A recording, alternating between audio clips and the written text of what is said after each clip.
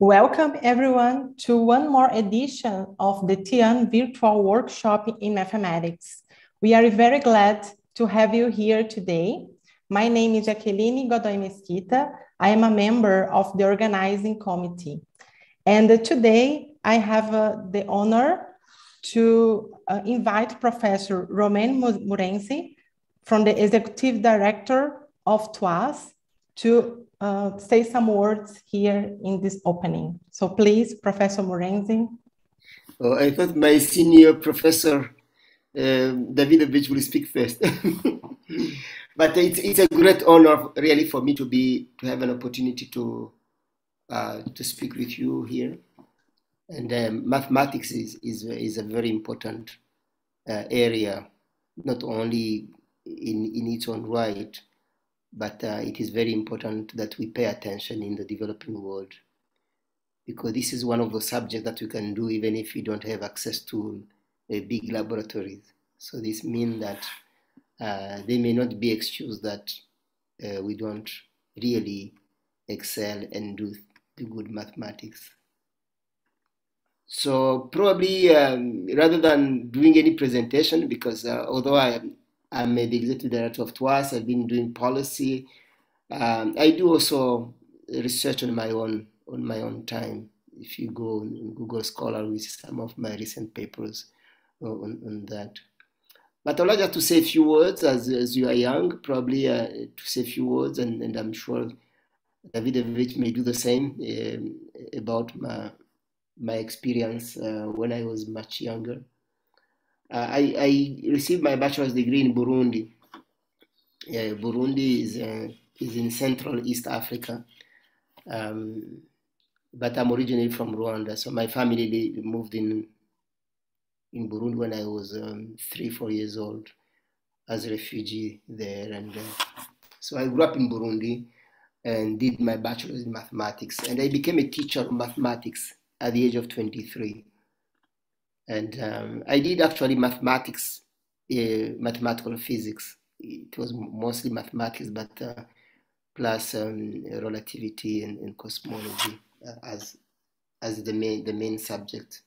But I was a math teacher in secondary school from 1982 to 1985. It was really a very interesting experience. My first year as a math teacher was in an all-girls school, very challenging when I arrived there. And I was able to work with these students who actually were behind when I arrived there for many reasons.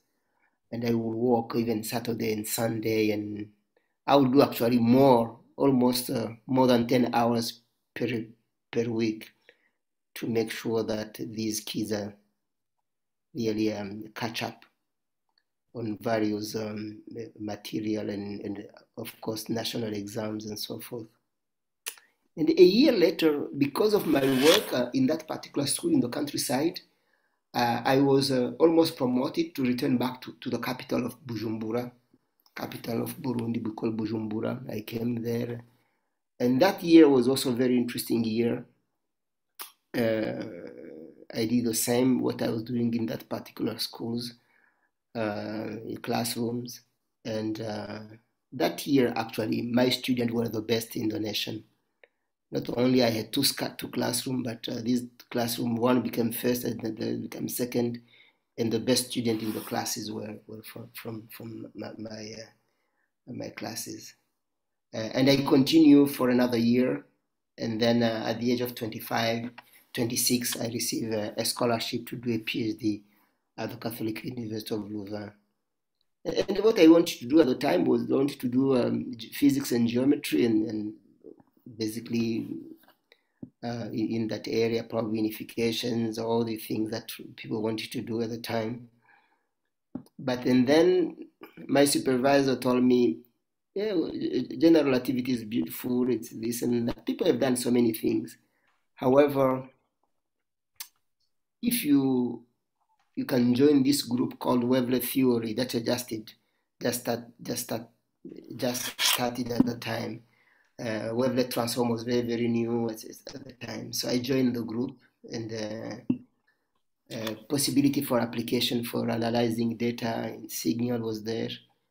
And that really became a very interesting, because the fact that the subject, the area was very young, it was very important. So, and as you are doing your research, or you are starting, some of you may be doing PhD, or some of you may be having a PhD student, it is always good to find areas where you don't have so many people are clogging working. So that also gave me an opportunity really to do, I may say, mini discovery on myself, because wavelength transform at the time were on one dimension, translation and dilation on the line. Even when they were doing 2 dimension, they were doing one translation in vertical, one translation in horizontal, one dilation in vertical, one dilation in vertical. So actually, I introduced the rotation, and that has a lot of applications actually in analyzing data, image processing.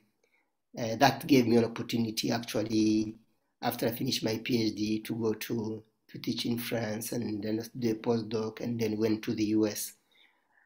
So I had an opportunity to grow scientifically because of the area that was I started was young at the time and was able to be involved.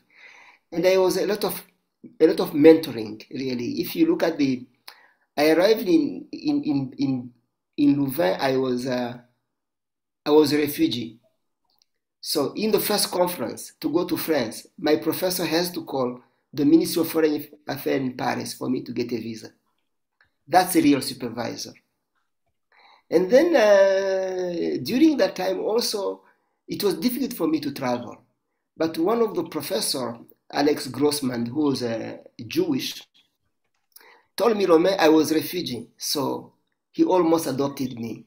So they made me travel like if I was French. They adopted me in the group. So I became part of the group. So I was able to grow in that sense. It was not just these people were doing just math and physics and whatever and computation. However, the fact that I was adopted, I was part of the group was very important. So I was given opportunity to travel to France several times, Marseille, Bordeaux, and of course Paris. And I was given opportunities to travel to go to the UK very early. My supervisor will allow me to go to the UK very early. I went to Rome very early. Although at the time I was almost speaking French, really English was very difficult. And I could see that mobility was very, very important. This means that if you give a young person a chance to travel and a chance to give presentation in his or her own work is very important.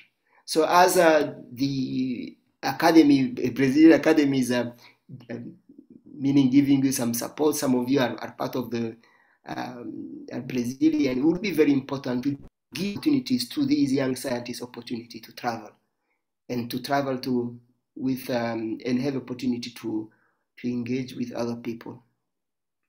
So I would like just to stop here, but I can have an opportunity if there is any question and other. But I just mention is that the making sure that we give opportunity to the young people to be able to travel and to be able to give presentation on their work.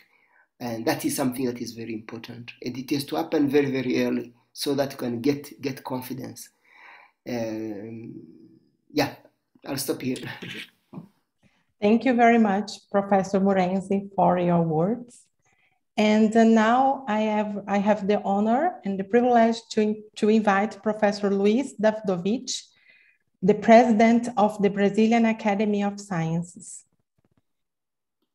Hello, good morning, good afternoon, maybe good evening for some of the people who are attending this workshop. It's a great pleasure to be here.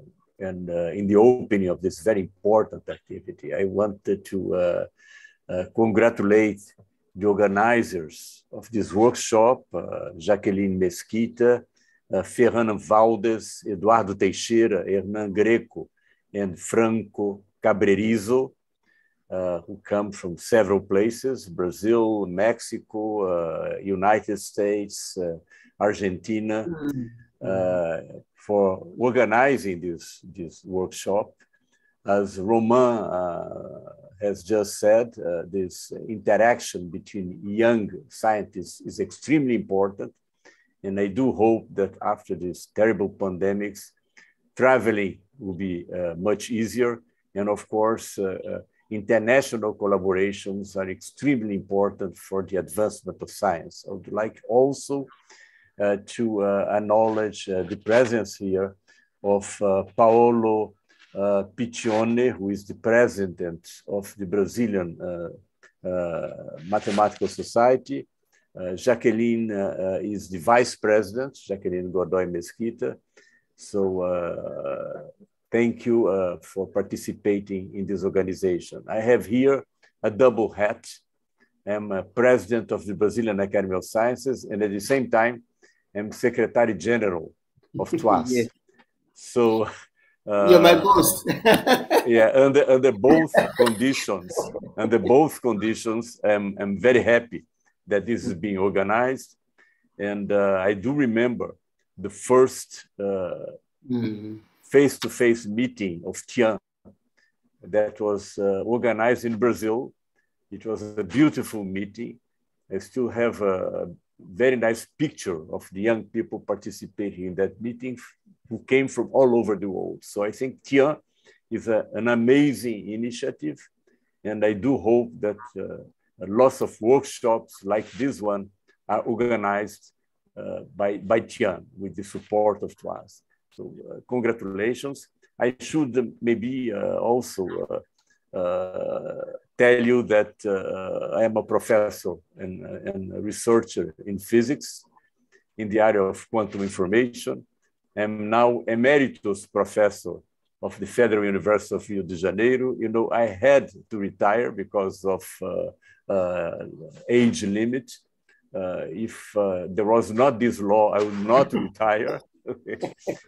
But anyway, at least I'm emeritus professor, so I can still use my office and do research at the Federal University of Rio de Janeiro. I'm also participating, have a strong collaboration with the Institute for Quantum Science and Engineering of the University of Texas A&M in the United States. And this is very interesting also for providing an interaction between the Federal University of Rio de Janeiro and Texas University. So this is my professional condition. And my mandate as president of the Brazilian Academy of Sciences goes up to the beginning of May. I'm very happy to have now an excellent replacement in the Brazilian Academy of Sciences. I have been, in the board of the Brazilian Academy of Sciences for 18 years. Wow. And I think it's time to have other people keep the flag, and this is going to happen in the beginning of May. So again, so congratulations on this workshop, and I'm sure it will be an excellent opportunity for exchanging ideas and making advancements in science. Thank you very much. Thank you very much, Professor Davidovich, for your kind words. And now I have the honor to invite Professor Paulo Piccione, the president of the Brazilian Mathematical Society. Thank you very much, Jacqueline. I want to say that Professor Luis Davidovich said that he had a double position in this meeting today as member of the TYAS and the Brazilian Academy of Science. And I'm happy to say that I have a triple position here, in fact. In first place, as president of the Brazilian Mathematical Society, let me tell you that, of course, as you know, Brazilian Mathematical Society is one of the sponsors of this meeting, together with our colleagues at TYAN and of the Latin American, the Caribbean regional partner of the World Academy of Sciences, and the Mexican Mathematical Society, and the Brazilian Academy of Sciences. So as president of the Brazilian Mathematical Society, I have to say once again that I was very enthusiastic to give our support to this kind of meeting because in first place, because of excellence of mathematics, of course, and also for the reason of gender and geographic balance, which the organizers have always tried to maintain. And these are very important points for the society. So I was very enthusiastic to give our support to this meeting. The second role that I have in this meeting is that I belong to the scientific committee. And as a member of the scientific committee of this event, I want to thank first my colleagues in the scientific committee, of course, and second, all the speakers and the moderators who accepted our invitations. Your names were selected with great enthusiasm by all of us, and we are very happy that you accepted our invitation. And the third role that I have in this meeting is that I am a differential geometer. So I'm particularly eager to attend the conferences that will be given in this seminar. And I really look forward to hearing all of you speakers who have very kindly accepted our invitation. So let me conclude by thanking all the participants, the TYAS for supporting this group of young people, and the young affiliates who have taken this initiative, the members of the scientific committee, and all speakers today. Thank you very much, and I wish success to the event. Thank you very much, Paulo, for your kind words. And now I have the honor and the privilege to invite Professor Franco Cabrerizo. He's not here, but he recorded a video. He is the chair of the executive committee of the TYANs.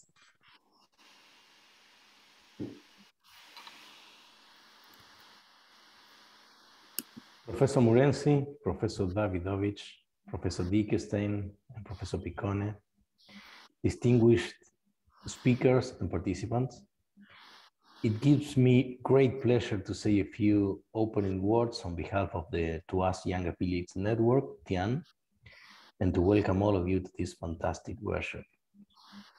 As part of as the chair of TYAN, but also as part of the organizing committee, I can say I was a direct witness of the fast and solid growth of this project. It started during the pandemic with what it would be only a webinar, one webinar, and now after 4 or 5 editions, and due to the great effort done by Jacqueline, Ferran, and Eduardo, I can say that this is not only a project, but a concept, strongly supported by international organizations and by a group of outstanding scientists that are part of the scientific community. TYAN is very happy to see that through these particular activities, we are more than achieving the TYAN's vision, that is a world connected by scientific cooperation, and also the TYAN missions aimed at catalyzing interdisciplinary research among the members. Certainly, TYAN will continue support all the upcoming, you can count with that. Once more, I would like to take this opportunity to express my sincere thanks to both the organizers and the scientific committees.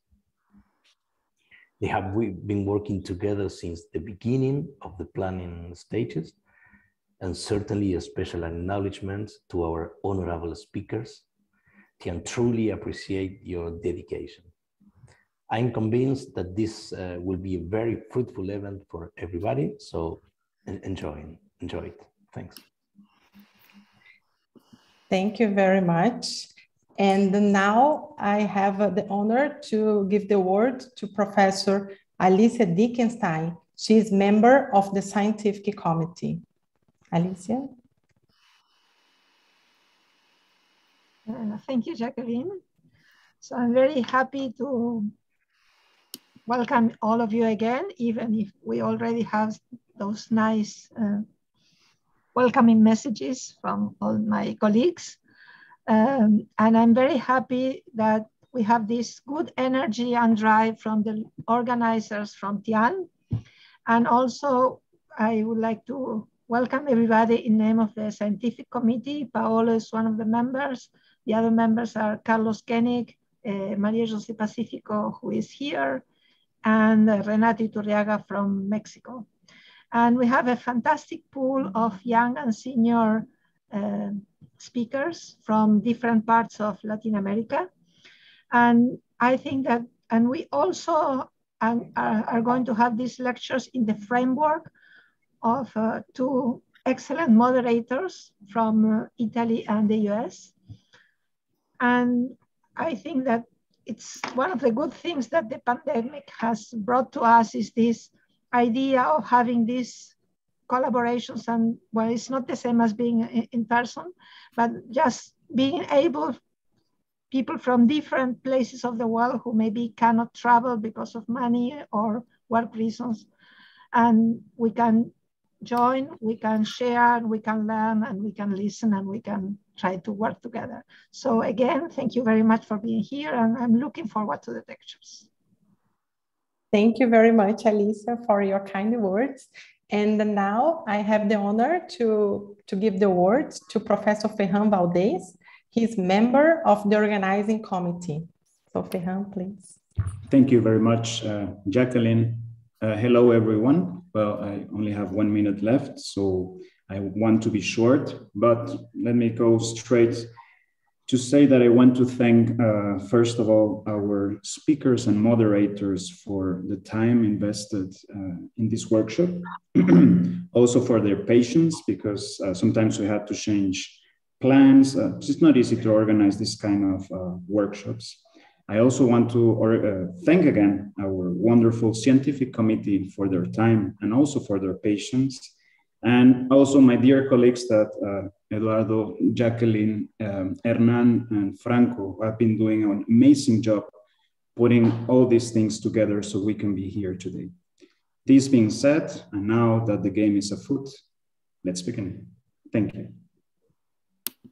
Thank you very much, Ferran. So with that, we close this opening. And now I invite Professor Bárbara Nelli to start with our meeting. So Bárbara, the word is yours. Thank you very much, Jacqueline. And thank you to all for the nice words. It's an honor for me to be here and start by introducing Professor Keti Tenenblat. She does not really need a presentation. She is one of the forever young, as we told before, in my opinion. And I just say something about her, only a few parts of his wonderful career, of her wonderful career. She got her PhD at IMPA after being after studying in the US and in Brazil. And then after her PhD, she became a professor, and she had a wonderful career from the scientific point of view and also from the point of view of her responsibilities. She was, for example, president of the Brazilian Mathematical Society, maybe the first woman. This I don't know, but anyway, she was one of the few women that was the president of the Brazilian Mathematical Society, if not the only one. And then she was an editor of Mathematica Contemporanea, that is I would say traditional review, mathematical review of Brazil. And she had also some honor from the state of Brazil, like Comendador and things like that. So, and finally, what I would like to mention is the fact that she had a very, very important role in the development of differential geometry in Brazil, because she had 29 PhD students. So this is really something that's important. Yeah. Okay, so I talk even too much because it's important to leave her the stage.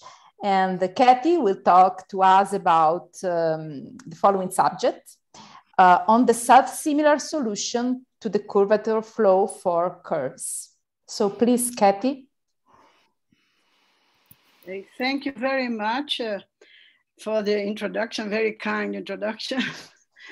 I want to thank the organizers and also the members of the scientific committee for the invitation. So it's very nice to be in the TYAN meeting, talking to young and forever young people. So I will put up my presentation here. Okay. All right. So I'll talk on the self-similar solutions to the curvature flow for curves. I will start talking a little bit about the curve shortening flow, and then tell you about some known results on the plane, for curves on the plane, and then for curves on the sphere, then on the hyperbolic two-dimensional space, and then on the light cone.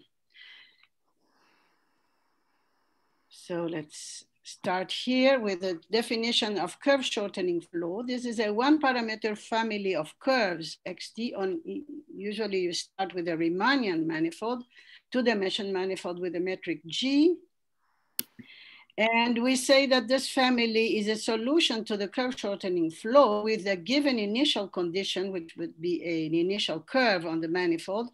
If the derivative of this family X with respect to T, it's equal to the geodesic curvature of the curve at time T times the normal vector field of the curve N, and of the curve at time T. And then you want at T0, the family of curves to be exactly the initial curve X. So trivial solutions for such a problem would be the geodesics. Since the curvature is 0, you can always define xt to be equal to x, the initial curve, and then this will be a trivial solution for this problem. So you're not interested in this kind of solution. Huh? Now I'll tell you some of the results for the, when the manifold is the Euclidean space. So Epstein and Gage showed that if you consider the initial problem that you wanted and you add up tangential components, then the result is geometrically the same, meaning that up to diffeomorphism, you will get the same solution. So we can define the curvature, the curve shortening flow to be a one parameter family of curves that satisfy this inner product of the derivative of xt with respect to t times the normal t equal to geodesic curvature of the curve at time t. Now the word curve shortening flow is justified because when the curves are closed, then it is a gradient type of flow for the arc length functional.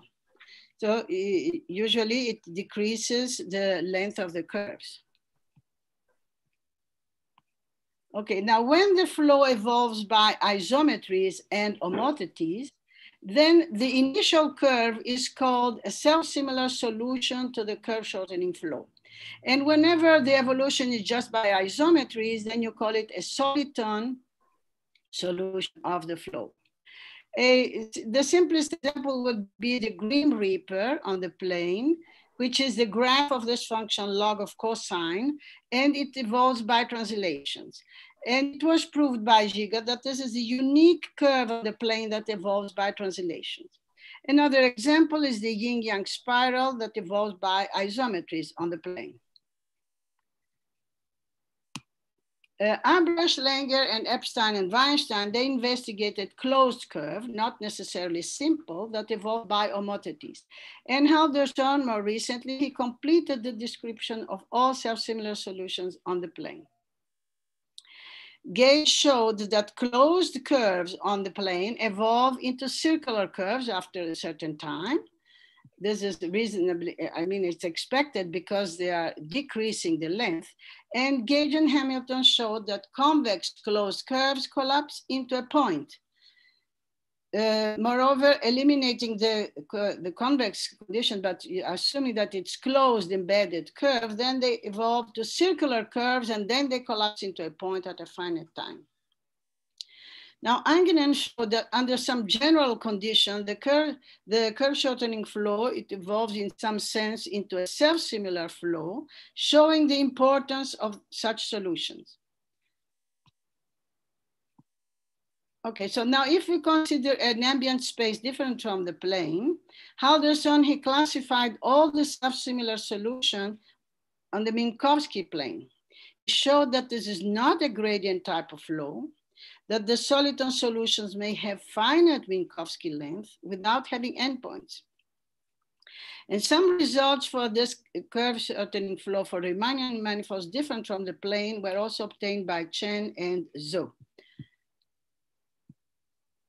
Now I'll tell you about the soliton solutions, meaning the solutions that evolve only by isometries on the unit sphere. And this is the joint work with Yuri dos Reis. So we consider a non-geodesic curve parameterized by arc length on the sphere. We are considering the sphere inside the three-dimensional Euclidean space. And this non-geodesic curve is a soliton solution to the curve shortening flow if and only if there exists a non-zero vector of the Euclidean three-dimensional space such that the inner product of the tangent vector field with the vector v is equal to the geodesic curvature of the curve x. Without loss of generality, we can consider that this vector v, so up to isometries, I can always consider that the vector v is on the vertical direction. So it would be a multiple A times this vector 0, 0, 1, where A is positive. Then one can see that this geometric characterization is equivalent to saying that the functions alpha, tau, and nu, which are defined by considering the inner product of the initial curve with this vector E, the tangent vector field with E, and the normal with E, it has to satisfy this system of differential equations. So the constant A is in here in the system. And you want the initial condition at t equal to 0 to satisfy alpha squared plus tau squared plus eta squared to be equal to 1. So this geometric condition is that characterizes the soliton solutions on the sphere is equivalent to solving this system of equations with this initial condition. Now, by studying the solutions of the system, one obtains the following theorem that describes the soliton solutions on the sphere. For any non-zero vector of the three-dimensional Euclidean space, there is a two-parameter family of non-trivial soliton solutions to the curve shortening flow on the sphere, and the curves are defined in all real line. Now the two ends are asymptotic to the geodesic on the sphere. I'm calling the geodesic gamma, and this geodesic is orthogonal to the vector v. Now, whenever the length of the vector is between 0 and 2, then the curve will intersect the geodesic gamma at infinitely many points. If the length is bigger or equal to 2, then the curve will intersect at the equator, the gamma, at most on a finite number of points. Moreover, one can show that each end of the curve converges to gamma without self-intersection. I can show you here, visualizing here some of the soliton solutions on the sphere. So the vector is vertical. The length of the vector in this example is 0.5, and it has infinitely many intersection points with the gamma. Gamma is the equator in red. And the ends, they are converging to this equator. Here, the length of the vector is 1, still has infinitely many intersection points. The theory tells you about those critical points of the curve alpha, of the function alpha. Here, the vector has length 2, and it still has, at least one point of intersection. It cannot have more than a finite number. And for v equal to 3, it seems that there are no intersections with the geodesic. So now let's go to the soliton solutions to the curvature flow on the hyperbolic space. This is a joint work with Fábio da Silva. In this case, we will consider the hyperbolic space contained in the Minkowski three-dimensional space with the metric uv, the inner product with coordinate u1, u2, U3 being minus U1 V1 plus U2 V2 plus U3 V3. So the first coordinate is the one that has the negative sign here. So one can also show that the curve shortening flow in the hyperbolic space is geometrically invariant if you add up tangential component to the equation, and it is also a gradient type of flow for the arc length functional on the hyperbolic space. Now, in order to state the result, we consider X to be the regular curve in the hyperbolic space, parameterized by arc length. So T will be the tangent vector field, N will be the product of X with T, and the geodesic curvature of the curve is given by the inner product of the derivative of the tangent vector field with the normal vector field. So we will say that this is a curve shortening flow. So a one parameter family of curves is a curve shortening flow with initial condition X if the inner product of the derivative of X with respect to T times N is equal to the curvature, geodesic curvature at time T. This inner product now is the inner product of the Minkowski space. And you want X hat at T equal to 0 to be the initial curve X. Now, soliton solutions of this flow on the hyperbolic space, this will be a one parameter family of solutions. And we will say that the curve, initial curve X is a soliton solution if this curve evolves by isometries, meaning that I will consider this one parameter family of curves obtained by applying an isometry, M of T, on the initial curve X. Now, MT will be a one parameter family of isometries of the hyperbolic space, and at T equal to 0, it has to be the identity map. Now, an isometry of H2 is an element of the Lie group 013 that preserves H2, the hyperbolic space. Here we have this geometric characterization of the soliton solutions on the curve shortening flow on the hyperbolic space. And it tells you that this soliton solutions is equivalent to the existence of a vector, non-zero vector in the Minkowski space, such that inner product T with a V, so the tangent vector with the tangent vector field with a vector V is the geodesic curvature. I'll give you the proof of that so that in order, this is the only proof that I will give it, which is the simplest one, but it tells you how you end up finding this vector V in this case at least.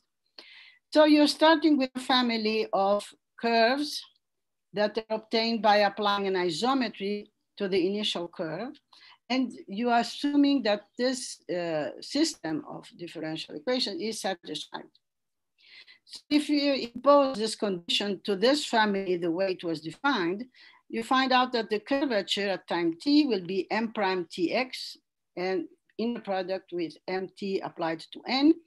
So considering T equal to 0, you have that the curvature is M prime at 0 times the X inner product with N. Now, because M prime of 0 is an element of the Lie algebra 1,3, so you consider this basis, A1, A2, A3 of this Lie algebra, then M prime 0 is a linear combination of these bases. So you have those three constants, C1, C2, C3. And you just compute the curvature will be M prime, oops, oh my goodness. Oops, what's going on here? I'm sorry, okay. So the curvature is given as follow. And so M prime, because it's given as a linear combination of those three matrices, it turns out that the linear product is equal to T times this vector C1 plus C2, C2n minus C3. So if we take the vector V to be this vector here, then we end up showing that the curvature is inner product of T times this vector V. And the converse, assuming that we have such a vector with this property, then without loss of generality, because the vector V is on the hyperbolic space, you can have three kinds of vectors. It's time-like, like-like, or space-like. So you can consider that V is up to isometries of the hyperbolic plane. You can have that V is a multiple of one of those three vectors as depending on the type of the vector V. So you can, the curvature will be given by K equal to T times VI. Now VI is a multiple with A positive. And so we need to prove that we have an evolution by isometries. So how do we define this evolution? Depending on the type of the vector, if it's a time-like vector, we consider this family of isometries, which is given by cosine and sine of A times T. If the vector is like-like, then we consider this family of isometries and apply to the initial curve. And if the vector is space-like, we consider this family of isometries of the hyperbolic space. And then one computes, by defining this way, we compute the derivative of x with respect to T times N. And you find out that this inner product, it's T times the initial curve, the vector tangent to the initial curve, A times W, which W depends on the type of the curve. But anyway, we are assuming that this is equal to K of S, yeah? However, because we are evolving by isometries and isometries preserve geodesic curvature, so this means that this is the same as the curvature of the curve at time T. So this means that X is a soliton solutions. So this is how the vector appears. Now, we can show that this geometric condition corresponds to obtaining solutions of a system of ODE.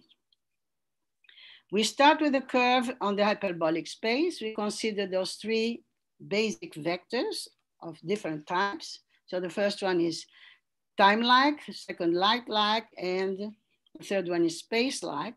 For each one of those vectors, we consider the functions alpha, which is the product of X with E, tau, which is the product of the tangent times E, and eta, which is the product of the normal vector field with E. So the curve X parameterized by arc length is a soliton solution to the curve shortening flow in the hyperbolic space, meaning that there exists a non-zero vector such that the curvature is the product of T times V, if and only if the V, the vector V is a constant times one of those vectors, A positive, and the functions alpha, tau, and eta, they have to satisfy the system of ODE given as follows. So alpha prime should be tau, tau prime is A times tau eta plus alpha. Here is the constant A appearing, and eta prime is minus A times tau square. And the initial condition at 0 should satisfy minus alpha square plus tau square plus eta square at 0 should be minus 1 if I is equal to 1, 0 if I is equal to 2, and 1 if I is equal to 3. Because this alpha, tau, and eta is a solution of this system of equations, the expression minus alpha plus tau, minus alpha square plus tau square plus eta square is constant for all S. So if you start with initial condition minus 1, this function will be equal to minus 1 for all S, or 0 or 1, depending on the type of the vector. Now, how do we relate the solution of the system to the soliton curves? So assuming you have a curve, a solution alpha, tau, eta of a system like that, with one of those initial conditions, at 0 being minus 1, 0, or 1. Now, how do we get the curve?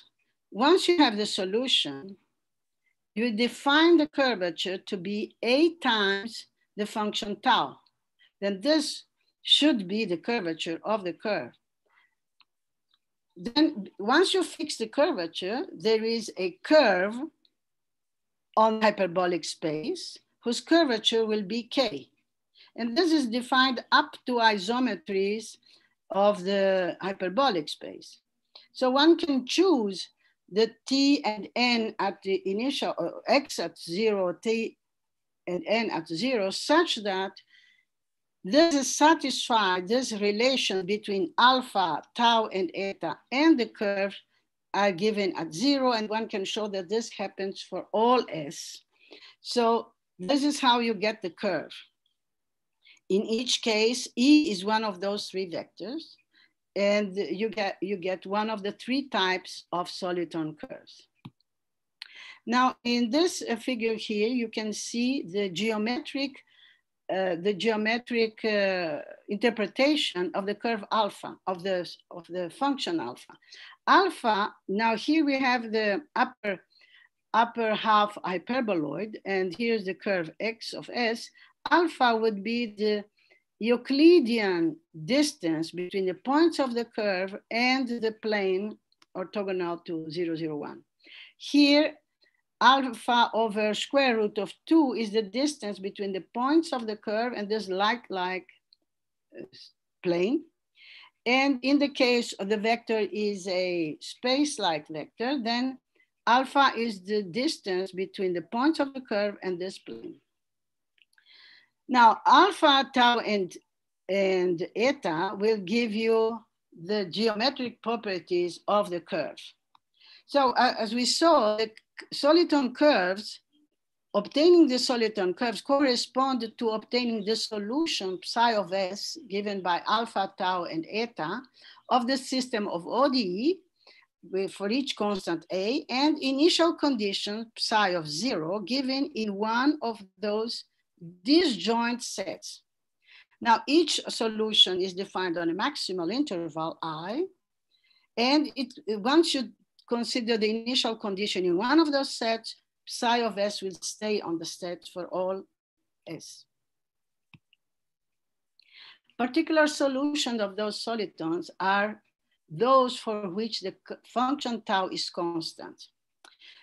Why are these important? Because when tau is constant, the curvature will be constant because the curvature is A times tau. So if you have a solution where tau is constant, the curvature of the curve will be constant.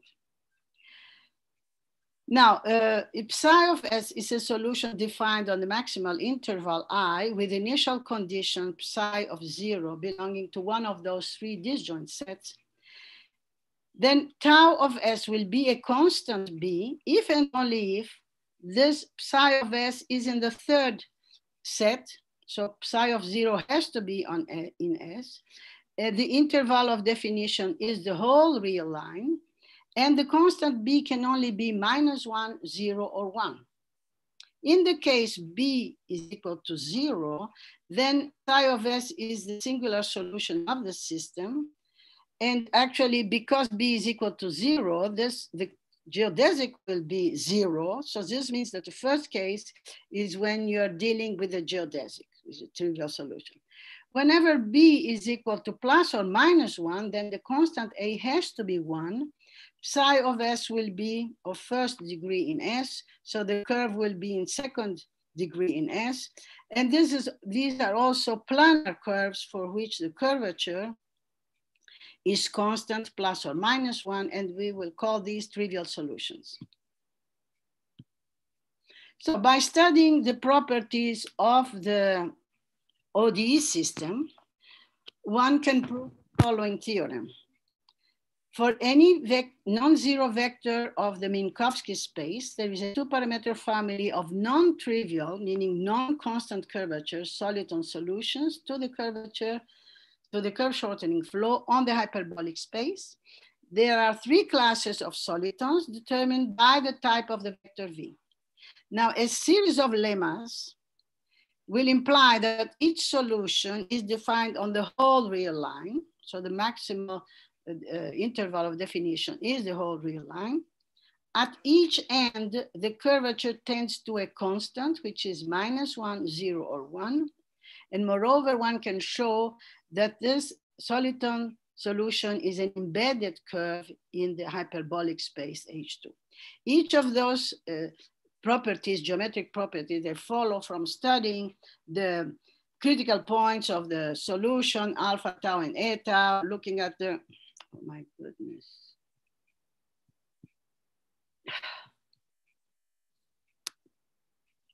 I don't know why. What happens, Keti? I don't know, it's something, oh my goodness. Maybe I have to get out and come back, you know. Because you are stuck. Your video is stuck, is that? Yeah, I can. Yeah, you also don't see my. No, I see the same slide as before. Oh, so it stopped. You mean you stopped? Yeah. Maybe you can try to stop sharing and then. No. Yeah, no, I returned to the sharing. Okay, it's okay now? Okay, so as I was saying, can you see that? I can see the same slide. Try to change slide. No, okay, good. No. Sorry. Yes, it's fine. Okay. It's fine. All right. I'm so sorry. So I want you to visualize some of the soliton solutions on the hyperbolic space. So in this figure, what you see is 3 different models of the hyperbolic plane. Here is the hyperboloid. This is the Poincaré ball. And this is the upper half space model for the hyperbolic space. Now, this is the same curve, soliton solution, for V being a time-like vector and the constant A to be equal to 1. So the ends of the curve, they go to the boundary, as you can see in any of those visualizations. So this is a soliton when the vector V is light-like, the 3 models. And this is a soliton solution whenever the vector is space-like and the constant A is equal to 1. Okay, so now I want to tell you about the curvature flows for curves on the light cone. I just want to mention that I'm not talking about curve shortening flows on the light cone, because as we will see soon, these are not always curve shortening flows. So the length does not increase or decrease always, but it has very interesting properties. Now we define the light cone to be the set of light-like vectors of R31. And once you consider a space-like curve in the cone, parameterized by arc length, then you have 3 vectors which characterize such a curve. The position vector X, I'm considering again the cone inside the Minkowski space. Then you have the tangent vector field T, and now we have another vector field, which is Y of S, which is defined as follows. This is the unique light-like vector field such that Y and T is equal, they are perpendicular, so it's 0, and X and Y, the inner product, is equal to 1 for all S. Now, how do we define the curvature for such a curve? If you take the derivative of the tangent vector field, this will be expressed in terms of the position vector X and this vector field Y. The coefficient of the vector field X will be called is the curvature, and here the coefficient is -1. Now the K of S measures, the curvature measures how much the curve bends from being a parabola. The parabola will be the trivial case, it's a geodesic, the curvature is identically 0. If the curvature is constant, B, and this constant is positive, then the curve will be a hyperbola. And if the constant is negative, then the curve is an ellipse. We will call this curve Y of S as associated curve to X. Now, if the starting curve has a non-vanishing curvature, then y of s is a space-like curve, and its curvature is 1 over k of s. Okay, so now we will start looking for this the flows, but because we have the cone has 2 connected components, the upper half cone and the lower half cone. So I will just, because without loss of generality, we will consider just the upper half cone. The same thing holds for the lower cone. But I observe that if x is a space-like curve on the upper cone, then y of s is a curve on the lower cone. So if we take minus y of s, it will be a curve on the upper cone. So now we will consider 2 kinds of flows. One of them is called the curvature flow, and the other one is the inverse curvature flow.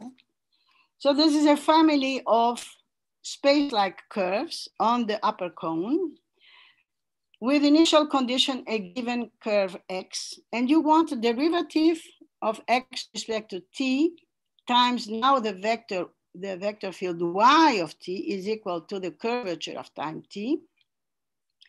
The initial curve had to be at t equal to 0, it has to be x given initial curve. And this is the inverse curvature flow. You want this inner product to be minus 1 over kt for each t. Now, y of t, this family is a light-like vector field associated to x of t. So when x is a parabola, we have a trivial solution of the first problem, because you can consider just x of t equal to x for each t. And this would be the trivial solution for the curvature flow. In the second case, you cannot have curvature vanishing. So you don't have this kind, but we will see we have other different trivial solutions, okay? Now, why do we consider this 1 over k problem? Now, there has been an increased interest for curves in R2 that evolved by a function of the curvature, not necessarily the curvature. This occurred since Huysken and Ilmanen used the inverse mean curvature flow to prove the Riemann-Penrose inequality for certain 3-dimensional manifolds. Now, why I'm mentioning this? Because for example, the higher dimensional generalization of this curve shortening flow, if you consider surfaces, for example, in R3, the equivalent problem would be the mean curvature flow. So here, because of this, this application of the inverse mean curvature flow, so people started looking for flows in which the inner product, instead of being the curvature, but it's a function of curvature. For example, Urba studied 1 over k alpha in the plane. Andrews investigated k alpha divided by alpha, and the minus 1 over k in the plane was studied by Drug and Lee Wheeler, and they studied those curves that evolved by translations. Minus 1 over k also was studied by Andrews, and he showed that the only simple closed curves on the plane that evolved by homotheties are circles. Now we have a result that tells you that those 2 flows, they are related. Now assume that x is a space-like curve in the upper cone, and y is the associated curve to x. Now we consider x hat to t to be a family of curves evolving from x, whose curvature never vanishes. Then you have a y hat t associated curve to xt. Then one can show that the family xt is a solution to the curvature flow with initial condition x, if and only if minus y, now here it's minus t, just because we want to be on the upper cone, is a solution to the inverse curvature flow with initial condition minus y.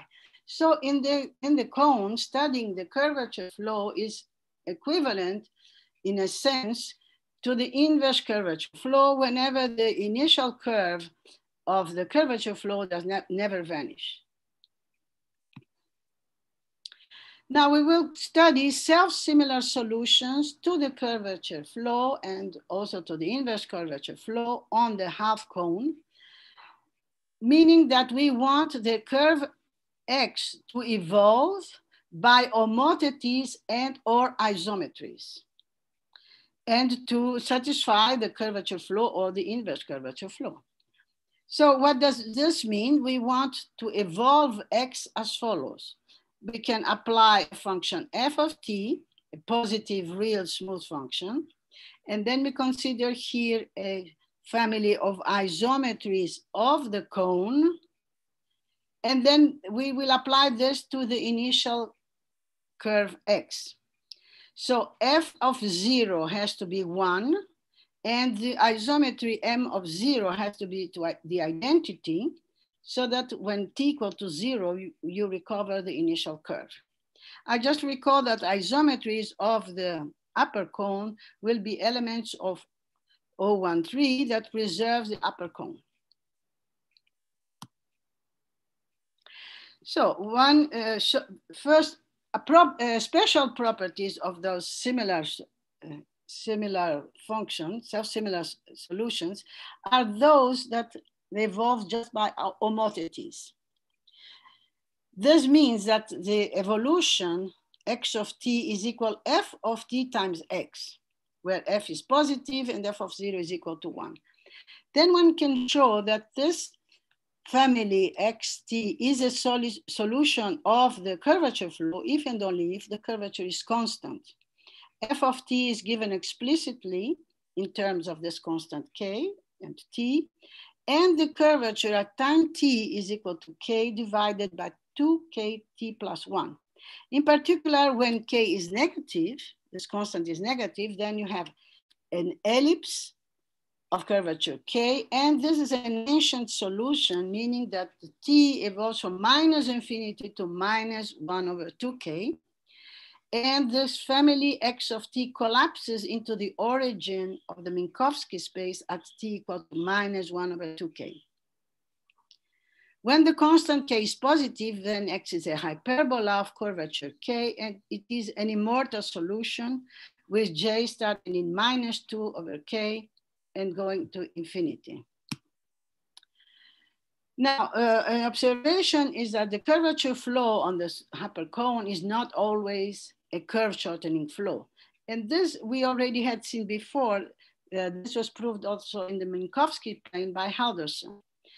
And when you can see that, in fact, if x of s is an ellipse, if you take this homothety evolving curve, then the arc length of the curve decreases. However, if you start with a hyperbola and you take the same kind of evolving curves, then the length will increase along the flow.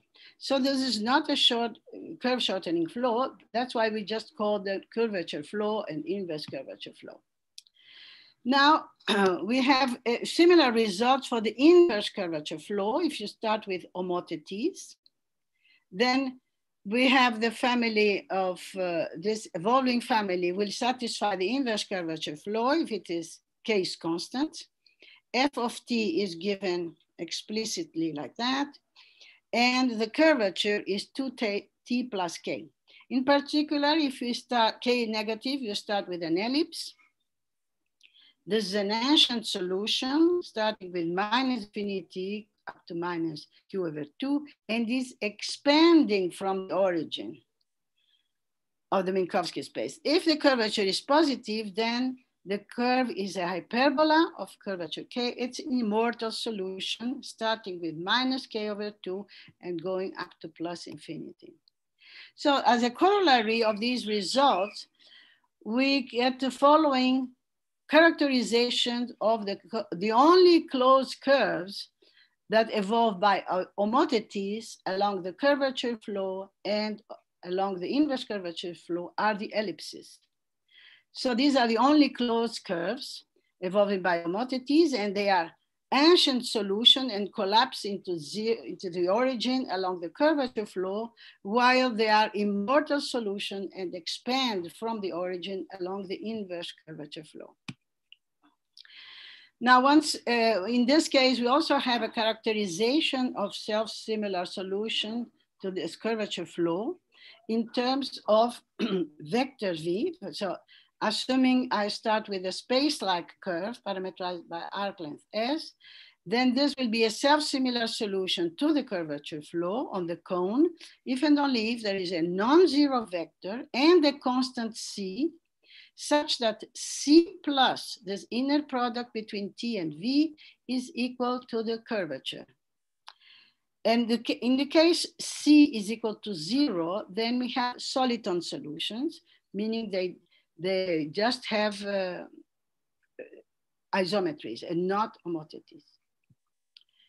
Similarly, for the inverse curvature flow, we have a similar characterization. There is a non-zero vector and a constant such that C plus this inner product of T with V, the tangent with the V, is 1 over K of S. Now, we observe that a parabola and an ellipse or a hyperbola is a planar self-similar solution,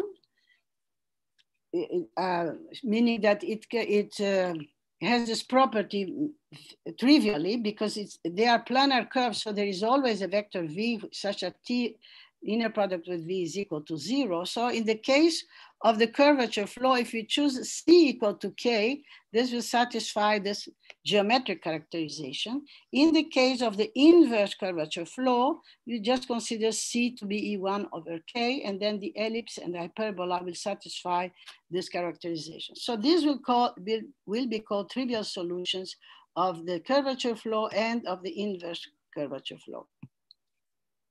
Oh my goodness. I'm stuck again. Oh my goodness.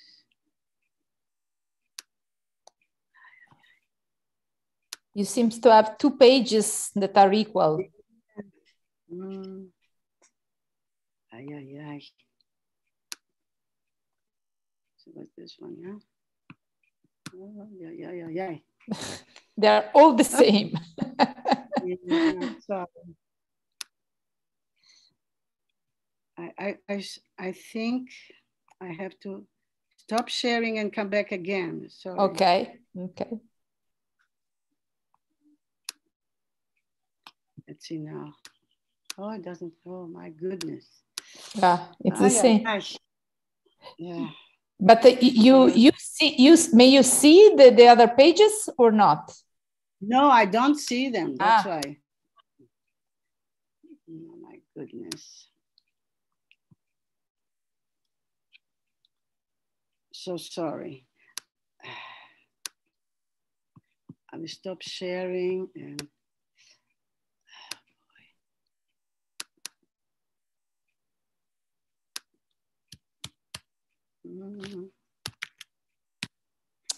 This is the problem when there is no blackboard available.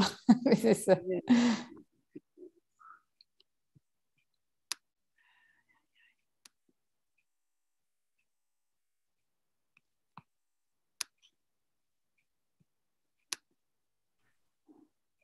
back to meeting. Let's start sharing again. Oh my goodness. I am in the meeting, right? Can you see me or not? Yes, of course. And we could also see your slides, but just it was the same page again and again and again at the end. I mean, it was. Ay,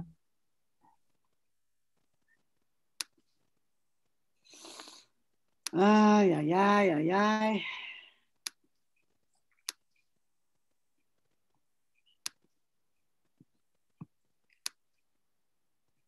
So maybe it's Adobe Acrobat is the problem?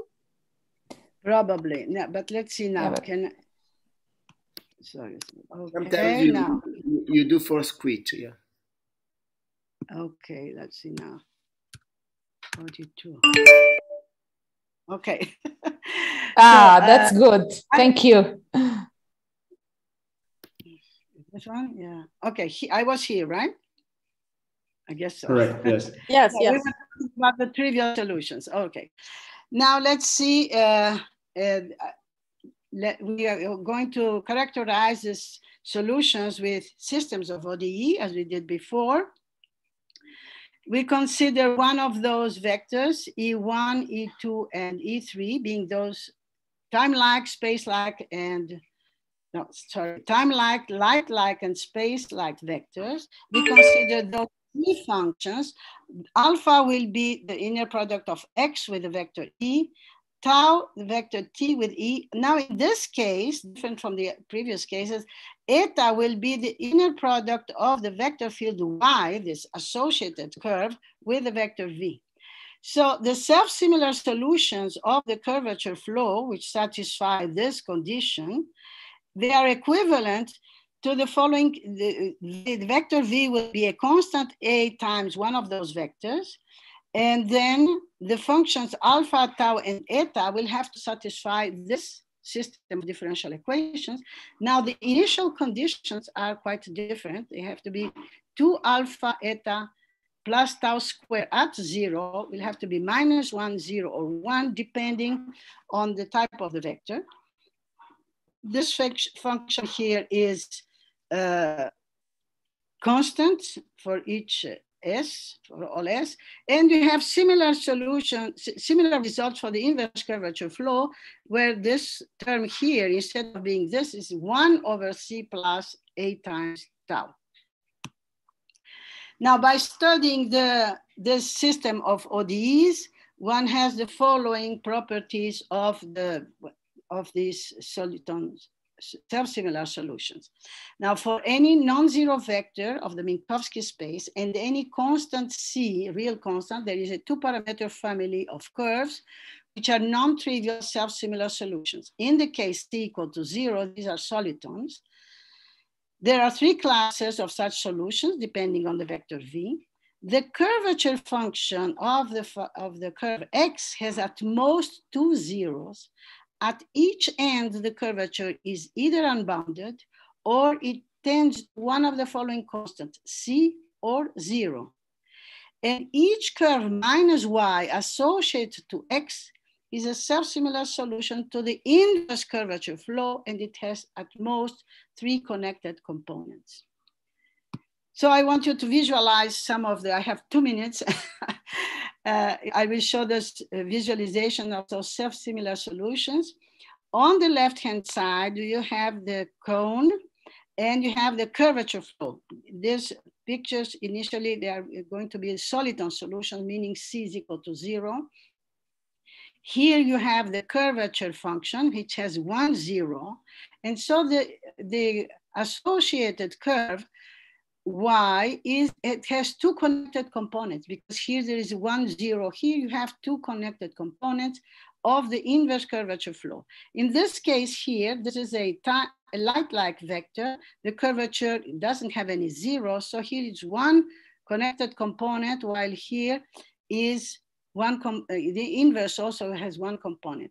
Observe that here, the interval of definition is not the whole real line.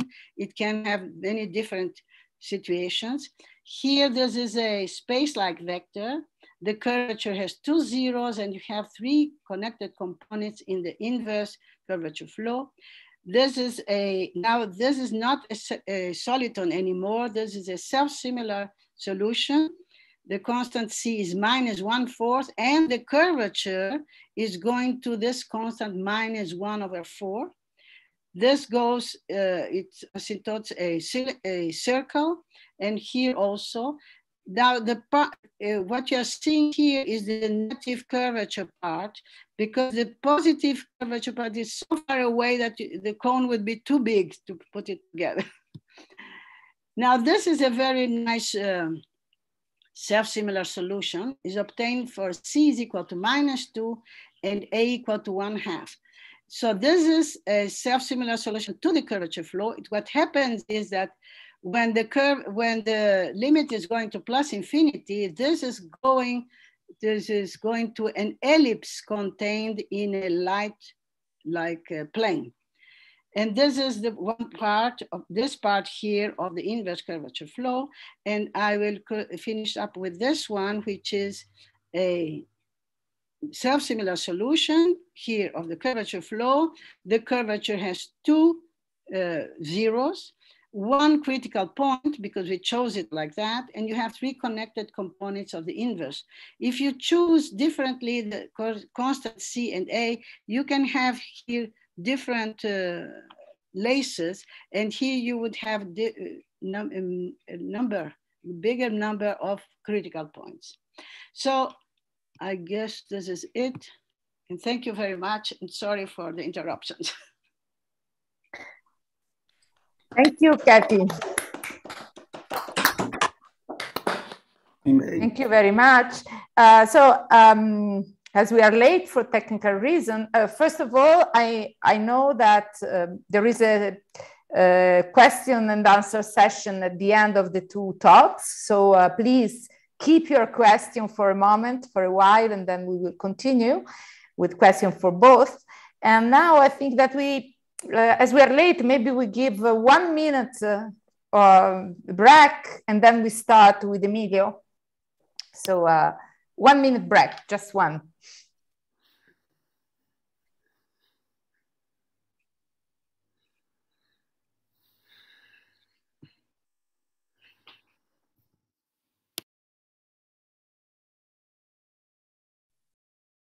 Bárbara, can you hear me well? Or Ferran? Hola, Emilio. Sí, te puedo escuchar muy bien. Bienvenido, gracias.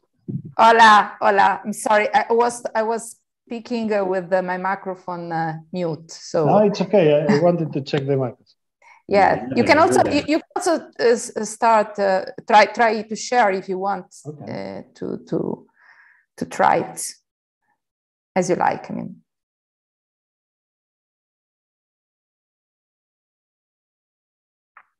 Can you see it? Probably in a while, because I see that you started the screen sharing, but I don't see. Still don't see. Let me try again. Yes.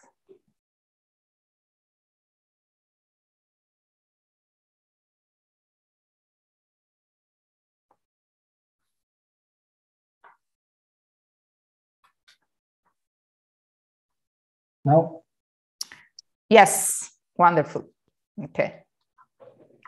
So in fact, 1 minute is left, so we can start. And it's a pleasure to introduce one of the young of this congress, of this workshop. He is Emílio. I hope to pronounce it well, Lauret or Lauret. I don't know. It depends on. In Argentina, it's Lauret. Lauret. Okay, perfect. As Argentina is almost a part of Italy, so it's Lauret. Emilio is clear. Okay, so Emilio Lauret, that in spite of being young, he has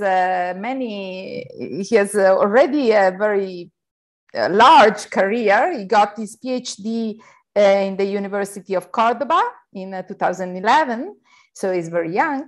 And he got a very important postdoc position, that is a Humboldt Fellowship, is a very important one. And then he started to work in Argentina, and he's still a professor at the University of Nacional del Sur in Bahia Blanca. He got also some prizes, and among them, I think that maybe the most important is the Von Stimulus Award in 2020, very recently. So, of course, he's a differential geometer, and he will talk to us about isospectrality among homogeneous Riemannian manifolds. So please, Emilio, the stage is for you. Okay, thank you very much, Barbara, for the kind presentation. And also thank you for inviting me, and for being here, and for the organization, to Ferran.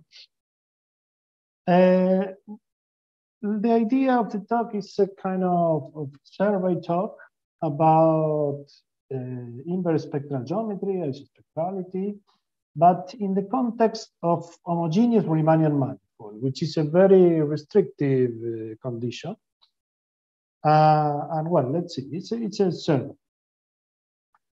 Let me introduce some of the notions. We will take a Riemannian manifold that will be assumed compact, connected, and without boundary, okay?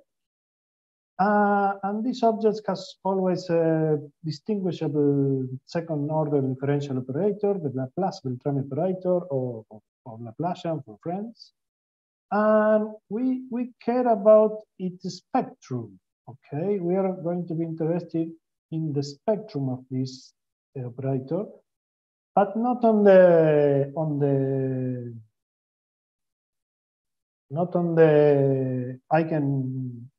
eigenfunctions, okay? Only about its spectrum, okay? What is the spectrum? It's a collection of eigenvalues like any matrix. You know there are eigenvalues that might be repeated or not. Well, this is a differential operator that shares a lot of these properties. Is self-adjoint, so the eigenvalues are non-negative, and actually the eigenvalue series is actually 1, and the rest are positive, and so on. Okay, and the question, when we have here the question, can one hear the shape of a Riemannian manifold? It's a kind of funny way to describe this, because the article that popularized inverse spectral geometry from the 60s was written by Mark Katz, that the title was, Can One Hear the Shape of a Drum? In this context, a drum means a bounded plane domain, okay? In the plane, in R2, a bounded domain, and the physical interpretation of the spectrum is, roughly speaking, that the spectrum encodes the information of how the drum is going to sound when somebody hits, okay? Roughly speaking, that's the idea. But in this case, we are talking about bounded domains, so they have boundary. So it's not in the context of this talk. But of course, as is very usually mathematics, we generalize everything. So we are talking about hearing Riemannian manifold, okay? Two Riemannian manifolds are called isospectral if the spectra coincide, okay? And well, the idea is we cannot distinguish this Riemannian manifold by hearing the sound that they produce, okay? We cannot distinguish, but might be different or not as geometrically speaking, okay? This is the idea of this area. To try to see what kind of geometrical or topological properties are encoded and determined by the spectrum, okay? So how much these kind of properties are called audible, or we can hear such a property, for instance, the volume. We know that one can compute the volume or the dimension knowing only the spectrum. Okay, so we can hear these properties, but the idea is there are not many of these spectral environments. Okay? And well, there are plenty of examples of isospectral, but not isometric examples of Riemannian manifold. Okay, that means that the isometry class is not, one cannot hear the isometry class, but there are not many examples in the context of Riemannian manifold, and now we review what it means. A Riemannian manifold is called homogeneous if the isometry group acts transitively on it. Okay, this is a Lie group, which is compact because M is assumed compact. And well, this is the definition, means roughly that if you have 2 points in the manifold, there is always a global isometry that takes one to the other. I wrote many things here. You can read it, but it's not my intention to read for you. But the main idea is that Lie theory, in the sense of compact Lie groups, because here is M is assumed compact, compact Lie groups and Lie algebras play the fundamental role because many geometrical or also analytical objects can be written in Lie theoretical terms, which are sometimes simpler objects, and one can compute many things. Okay, that's the idea of how this subject works. For instance, here the differentiable manifold is written as a quotient of compact Lie, or the tangent space, another geometrical object, is identified with some certain subspace of the Lie algebra, and so on. Okay, and in particular, for instance, the Ricci tensor can be written in Lie algebraic terms, and also the Laplacian, okay, which is an analytical, quite important and very difficult operator. Well, also can be written in this way. So let me talk about examples, isospectral examples of homogeneous Riemannian manifold. Okay, we'll stick to homogeneous Riemannian manifold, and there are no many. But the very first example of isospectral non-isometric Riemannian manifold were Flattori, which are homogeneous. Okay, these were constructed by Milnor in the 60s, and there were 16-dimensional Flattori. Okay, but if we and there were subsequent examples of lower dimension, okay, until dimension 4. Now isospectral Flattori. This is a problem more related with the number theory, with the quadratic form. Okay?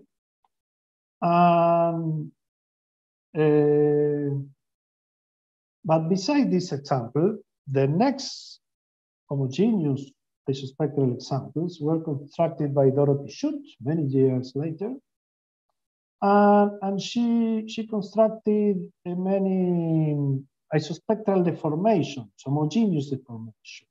But more precisely, there are continuous curve of left invariant. Now that these manifolds are already compact Lie groups. And a left invariant matrix, roughly speaking, means that this Lie group, any Lie group, acts on itself by multiplying at the left, right? And left invariant metric is a Riemannian metric such that this action is by isometries. Okay, that's roughly the idea of what is a left invariant metric. Are there questions?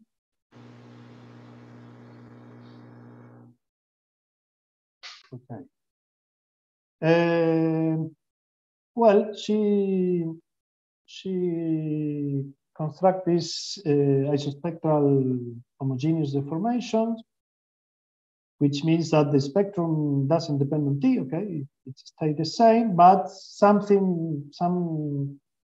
this doesn't matter what is this, but the idea is this implies the non-isometric, okay? They are pairwise non-isometric. Okay, the main tool used was the torus method that was developed by Caroline Gordon and Dorothy Schütt, and these examples were extended by Proctor in 2005. So let me proceed with the next examples. The Pesce-Tsunadas-Satton's construction, but first let me recall what is the Tsunadas method briefly. This is the most famous method to construct isospectral manifold. Most of the isospectral examples are constructed using this method. And the method works as follows. Pick G a finite group. This is very important. Finite group, okay? Finite group.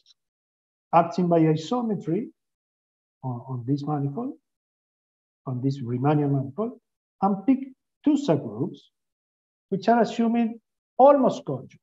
Almost conjugate means that there is a bijection between the elements of these two groups, such that the conjugacy classes on G is preserved. This bisection preserves the conjugacy class.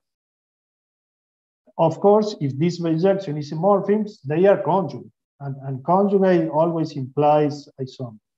Okay, so the idea is to find this almost conjugate, but not conjugate subgroup. Okay, and well, given this pair of subgroups, these manifolds, another proof that these manifolds are isospectral. Okay, here the metric is the only metric induced by G. Okay, are there questions so far? Are you hearing me very well? Yes, we are hearing you, but I suppose there is no question for the moment. Okay, thank you. So, Craig Sutton extended this method to G a continuous group, because you may see here that if you are quotient by discrete subgroups, this will be usually, if M is homogeneous, this will be locally homogeneous, but not necessarily homogeneous. Okay, so Sutton extended to G a continuous, more precisely a compact group. Okay, so here we have more or less the same hypothesis acts by isometries, and here we have something else. It doesn't matter what means a generic stabilizer, but the idea is that if we have two subgroups, like here, two subgroups of G, which are K equivalent, this is the condition analogous to almost conjugate. Okay, actually,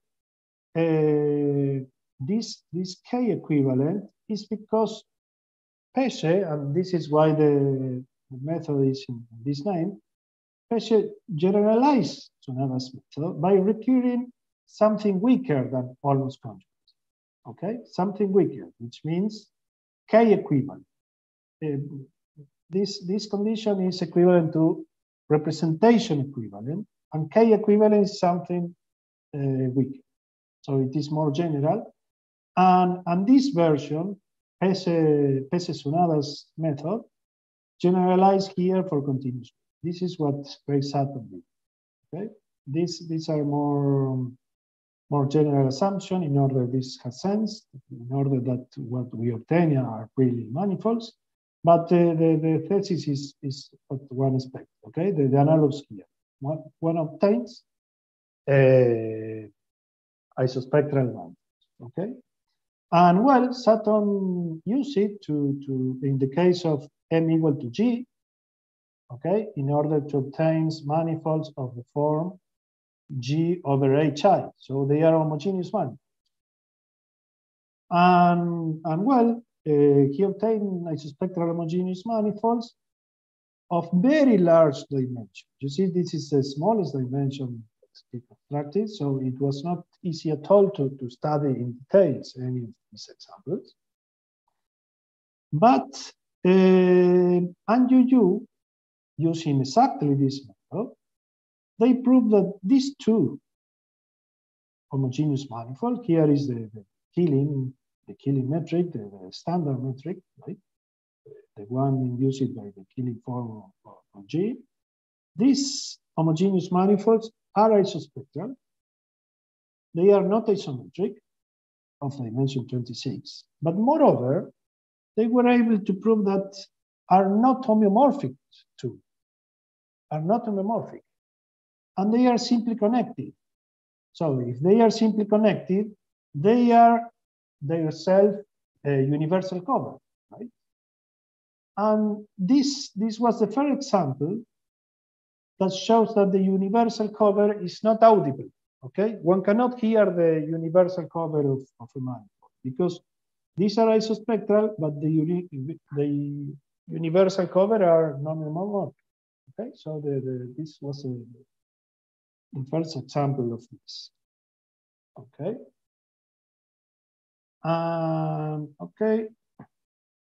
There are almost no more examples of homogeneous, isospectral homogeneous manifolds. So from now on, we are going to be interested on the lack of isospectrality, or in other sense, whether the Laplace spectrum distinguished manifolds.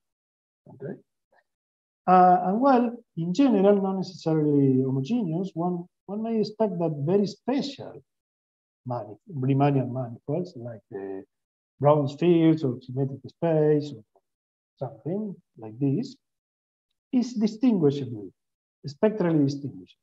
Means that if some other Riemannian manifold is isospectral to one of these, then they are indeed isomorphic.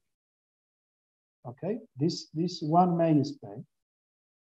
But the true, well, in practice, it seems that it is extremely difficult to prove something like this. And for instance, this is the strongest result in this direction.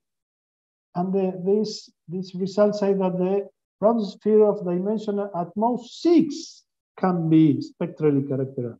Okay, we still don't know whether the 7-dimensional Brown sphere can be or not isospectral to another Riemannian manifold. Okay, this shows that this problem is extremely difficult. So the people usually restrict the space of methods. Do not try to distinguish some manifold among all Riemannian manifolds. And the restriction we pick in this talk is homogeneous Riemannian. Okay.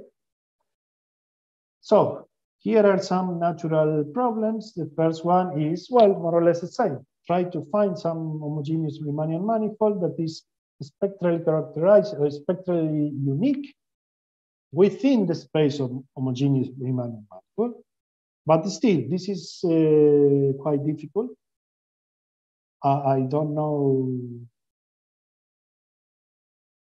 This is quite difficult.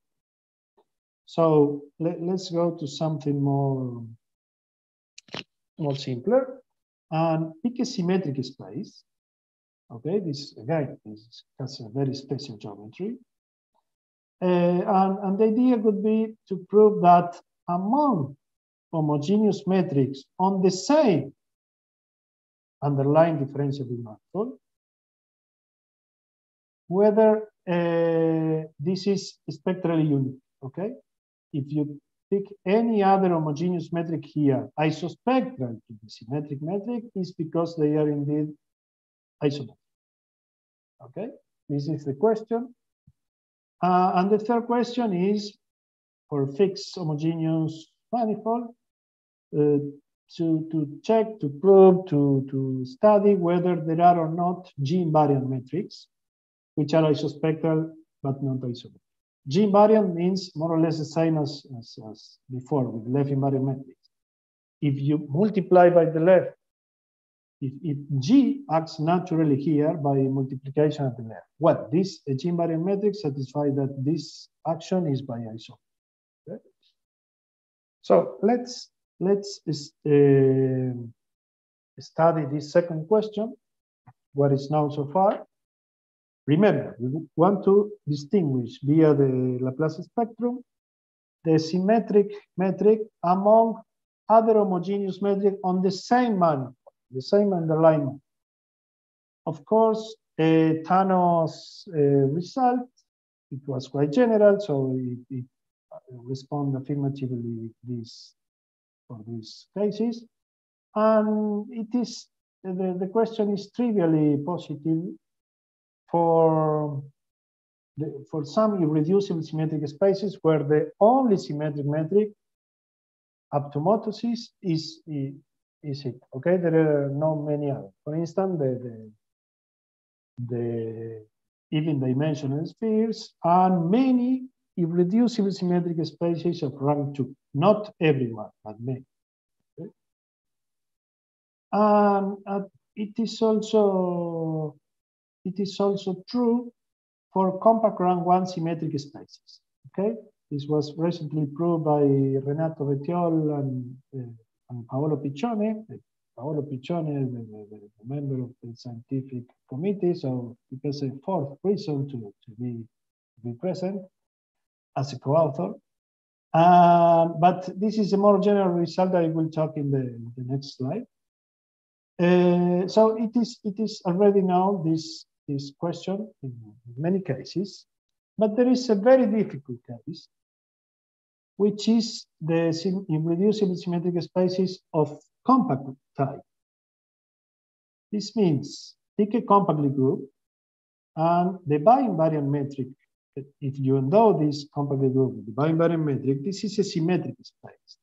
It can be seen as here as a symmetric space, but this bi-invariant metric is in particular left invariant metric, and all of these left invariant metric are homogeneous metric. And this space is quite wide. It's very large when the dimension of A grows. Okay, so this is a very difficult case. It is solved, of course, for SU2 because this is diffeomorphic to the three-dimensional sphere, but not for any other compactly group of dimension greater than. And well, Caroline Gordon, Dorothy Schutt, and Craig Sutton proved that this symmetric metric, the bi-invariant metric, is spectrally isolated here. Okay, remember, this space is very large. It's not easy to distinguish something here, but they were able to prove that it's isolated, means that there is a neighborhood around the symmetric metric, the bi-invariant metric, such that no one other metric there is isospectral to the bi-invariant metric. Okay, it's isolated. And well, it turns out that we said that this is very, very large, but it turns out that for this very special group, SPN, the Lie algebra is the classical algebra of CN type. It was possible to prove that it's spectrally unique. The bi-invariant metric is spectrally unique here because it was possible to prove that the multiplicity of the first eigenvalue of the bi-invariant metric cannot be equal to the multiplicity of the first eigenvalue of a left invariant metric, which is not bi-invariant, which is not bi-invariant. I am not claiming that we know an expression for the first eigenvalue of any left invariant metric. I am saying that the multiplicity of the first eigenvalue is always strictly less than the multiplicity of the bi-invariant metric, okay? Unless the metric we pick is bi-invariant. Okay? And well, this moment is I think good to announce a project in collaboration with Juan Sebastián Rodríguez from Colombia. We are dealing with the irreducible symmetric spaces of non-group type, not of this type, which has some other homogeneous metrics. Okay, these are two families plus two exceptional cases, and we want to prove to answer this question, but also a more general question that we are going to talk in the next slide.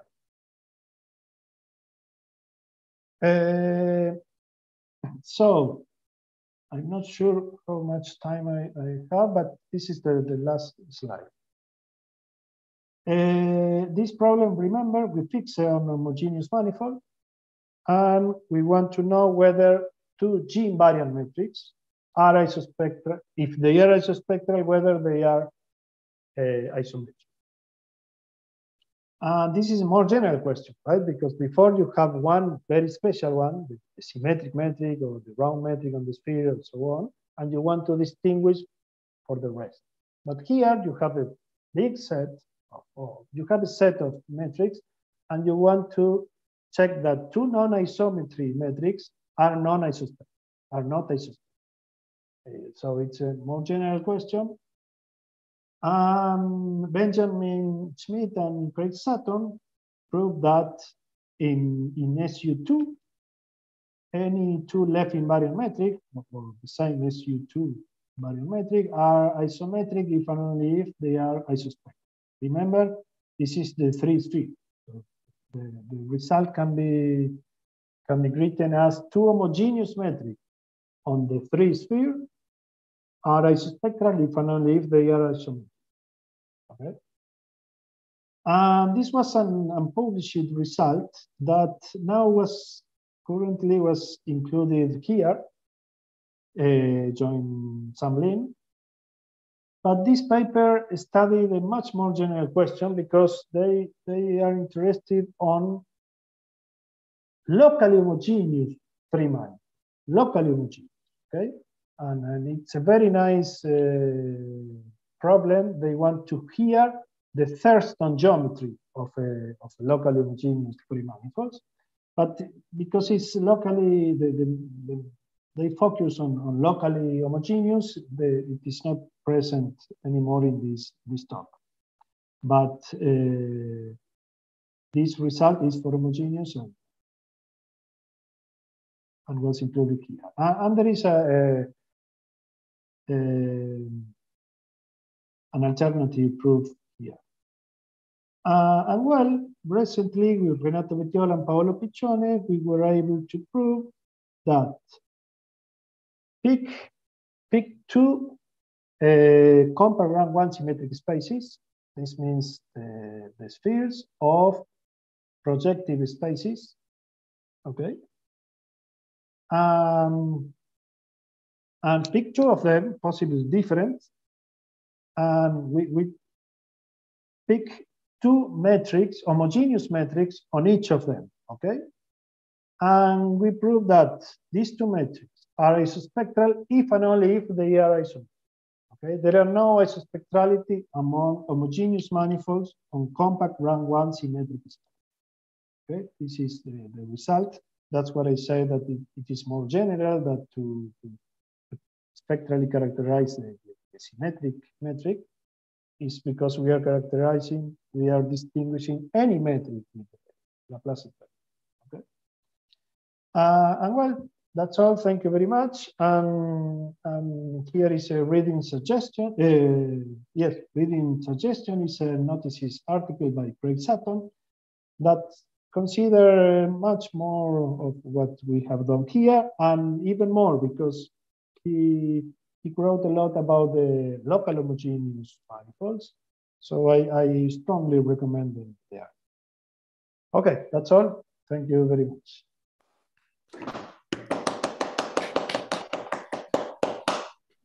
Thank you, Emilio. So you are perfectly in time. So now we have the questions and answer session. We have 20 minutes, more or less. And I propose to take the first 10 minutes for Keti and the second 10 minutes for Emilio, so that we are not mixing video up and down. So Keti, please switch on your video if you are here. And okay, and Emilio, you can keep your video on, of course, it's at least a week and stay on. And then if a participant have a question, please go ahead, raising your hand or opening your microphone. We are only 30, so you can open your microphone and ask if you want.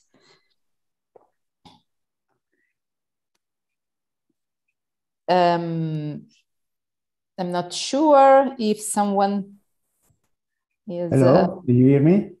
Yes. Yes. You can also switch on the video if you want. Yes. So we can see you. Okay. So I have a question. First of all, thanks for the very nice talks, both of them.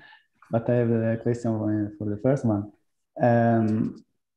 Can we do something similar on a pseudosphere in the Minkowski space? So you describe solitons in the hyperbolic space, in the light cone, and I wonder if something similar can be done in the pseudosphere. Thank you. Well, probably you can. I mean, this is quite recent, the way we are dealing with the problem. So what we are doing is changing from one two-dimensional, I mean, we dealt with space forms, yeah? So one can certainly change the manifold, two-dimensional manifold, and start looking at the curves. It seems that there is, I mean, so you have to deal with ODEs. You expect to have ODEs. So I would say that you should be able to do it. Okay. Okay, thank you. Okay. Anyone has some observation or remark? Anyway, waiting for more questions, I have one question. It's very interesting. You take curves in a two-dimensional manifold, so and you study them. Then, of course, we know that there is the mean curvature flow. You also mentioned it, so it's all the time in codimension 1 anyway. So I was wondering if you take a curve in a manifold of dimension 3, for example, may you do something? May you say something about that? Okay, so some results, there are some results on this direction. What happens is that the codimension is bigger than 1. So people have dealt with the Euclidean case, I mean, some results.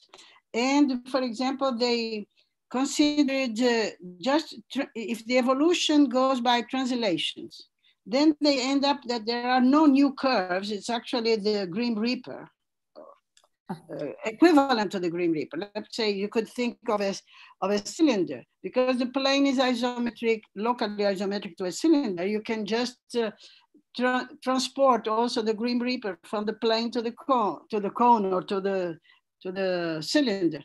So they ended up finding that if you're just dealing with translation, then you don't have any curves. If you are dealing with dilations, so multities, then the solutions are plane curves. So you go back to the R2.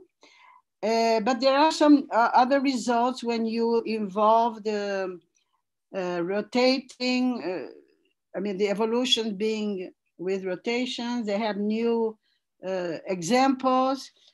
The technique is completely different from this one. You're just dealing with the system of equations with the curve itself, you know. There are some results, okay?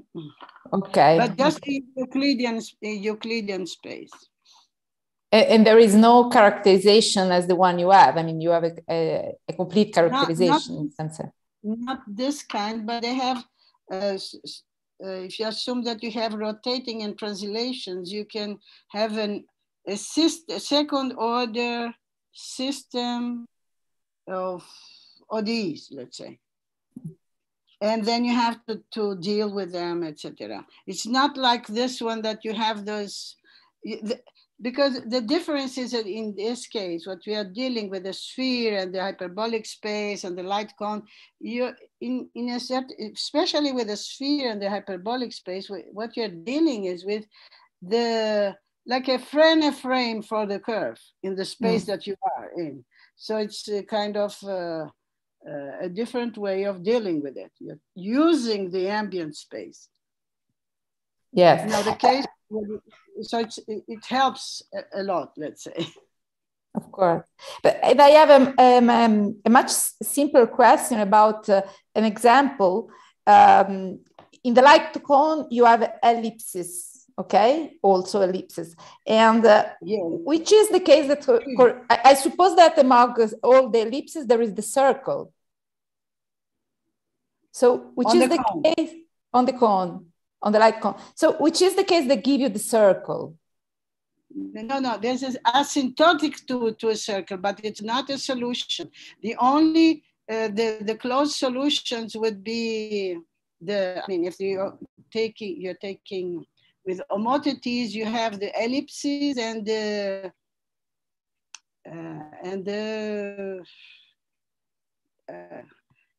where was that? You're talking about the light cone, right? The light cone. Let's see if we get there.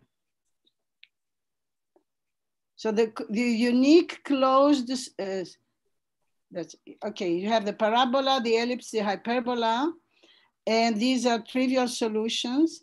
And you have one here, which is asymptotically. I guess this is the one you want to see. Sorry. This one here, you are going asymptotically to this. To the circle. Yeah, asymptotically in both directions. But these are not soliton solutions or self-similar. This is asymptotically going to something. Okay, okay. Thank you, Keti. So any other question for Keti? I think that, I don't know if I don't see raised hand, so I think that we are done. We thank you again very much, Keti, for the very nice talk. It was very nice to see you again. So now it's time to ask a question to Emilio.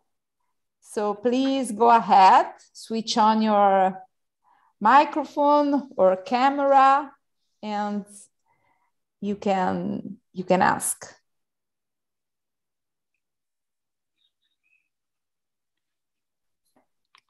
I can ask something to you. It was very nice. For the moment I asked, then someone else maybe is coming. It was a very nice talk. I don't know. I mean, it's not a subject that I know. Above all, the inverts problem. I'm more accustomed to discover something on the spectrum, knowing something of the geometry. So it's different.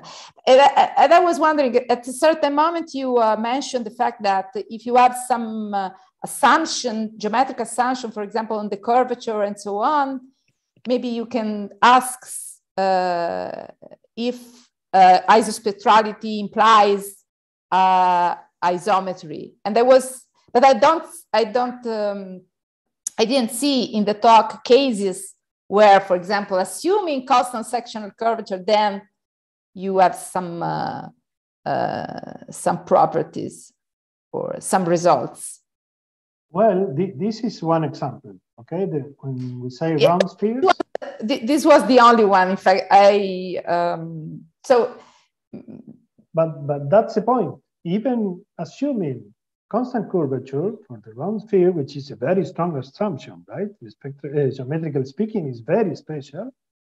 We don't know much about this case. Okay, there is no.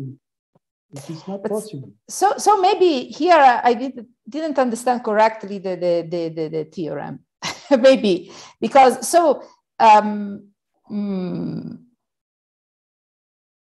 it's really, you take a round sphere and it is characterized by, you already have a round sphere. So yes. So,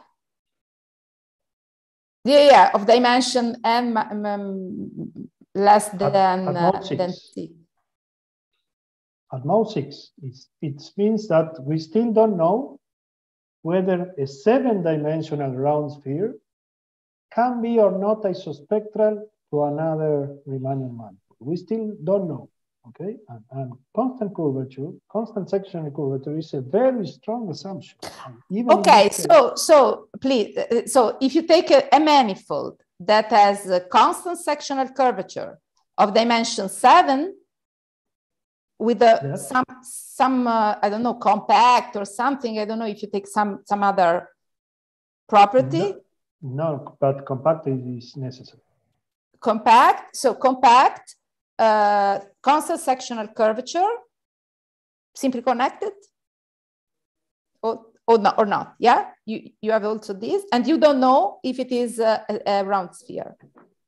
Okay, no. You don't know whether there can be or not some other manifold with non-constant sectional curvature isospectral to that. This is not known. Okay, this is not known. And something else that it is known that is that if you have two manifolds, two isospectral manifolds, okay, and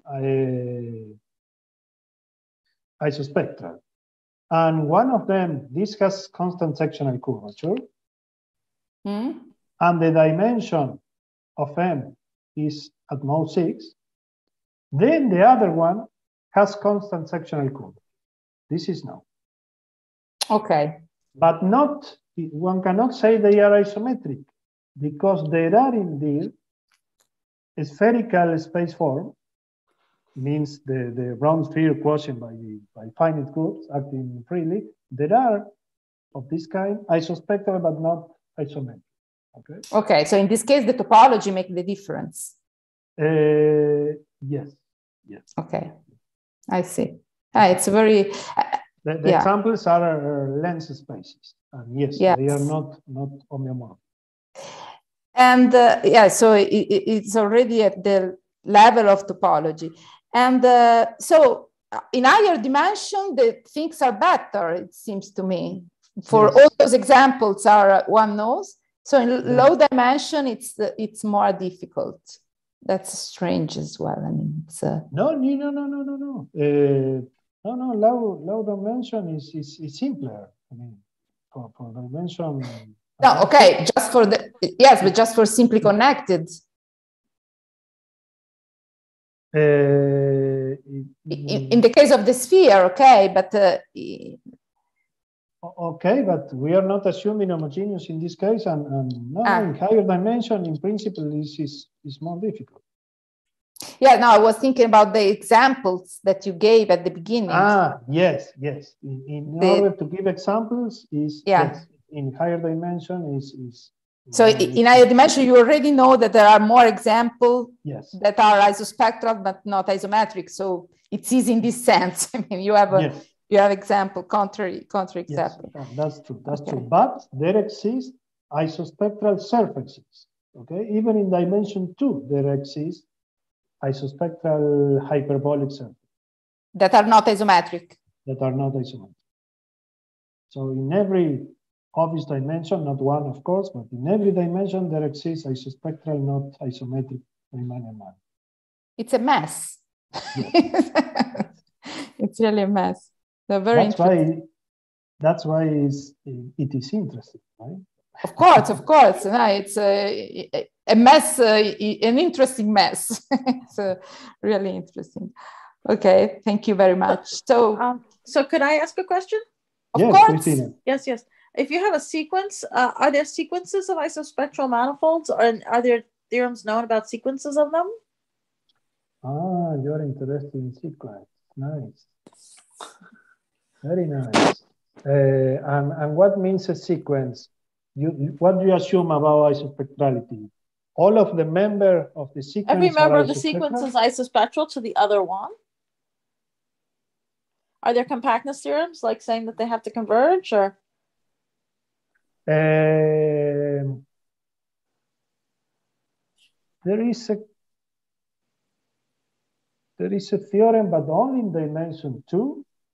Only in dimension 2. That the space of isospectral of a set of isospectral metrics must be compact. Okay.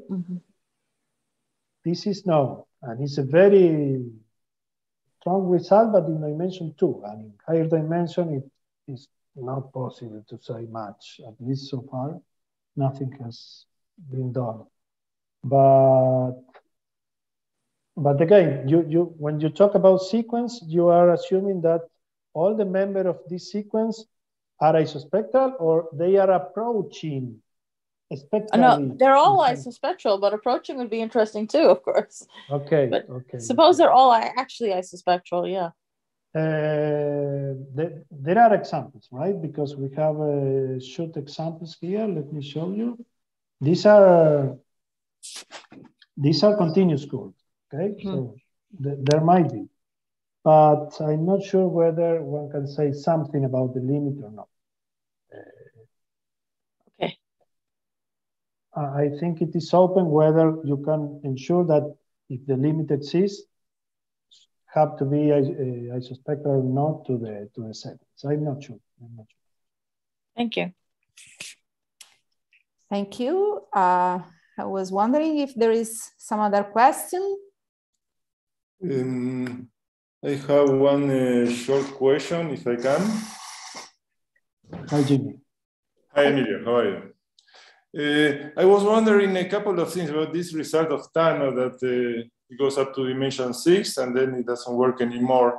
If there is any short reason or something that one can understand why it's just up to dimension 6 and then it doesn't work. And related to that same point, if there is some characterization in the direction of that, if the spectrum is close to the spectrum of the six sphere, somehow there is the manifold, the metric is close to the round sphere. The first question, it can be answered by the method. Tano use and many other people use the so-called heat invariance. Heat invariance is, roughly speaking, some numbers. They are spectral invariants, and they are, I'm not sure how can I explain without technicality. I guess you know what it means, right? Heat invariance? Yeah. The asymptotic of the trace of the kernel. And well, they use this to prove this. And the first heat invariant is roughly the volume. The second is the scalar curvature. And the third one is a combination of three things. One is the norm of one is the square of the scalar curvature. Another is the norm of the rigid tensor. And I mean, there are three things. And when you assume one has constant sectional curvature, these expressions simplify in some sense, okay? And when, since you have the quality of the four, not three, four first heat invariants, you can obtain some conditions to the other one, and it turns out that you can ensure the isometry, but only when n is less than or equal to 6. It's something that changed when n is at least 7. That I don't remember the detail, but something changed that it is not possible, and it has been open so far. Okay, it is now also Tano proved that in any dimension you can spectrally distinguish locally the round metric. Okay, the round spheres, there is a neighborhood around all the metrics of the round metric that there is no any other isospectral example inside. Okay, so locally you can spectrally distinguish. And again, with the heat invariance and something is simpler because you are assuming that the metric is close to the round metric. Does this more or less answer your question? Yes, thank you. Thank you very much. I think that we start to be late. So if there are no more questions, we thank Emilio again and Keti again. And I think that we can recover at, now I will do some confusion about the hours, but I think it's 1:20 p.m. That's it? Please, That's the organizer. Okay. Yeah, that's correct. You're correct, Barbara. Thank you. Thank you to you, and bye-bye. Bye-bye. So yes, we resume at 20 past the hour. Now it's 12 past the hour. So we have an 8-minute break.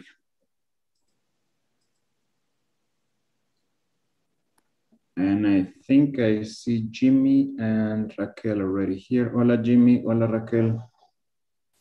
Hola, how are Hola, you? Ferran. Hey. So your moderator will be Professor Christina Sormani, which is I'm here. right here. Hola, Christina. Yeah. Hi. So I leave you with her, and thanks for being here. I'm in the background. Thank you.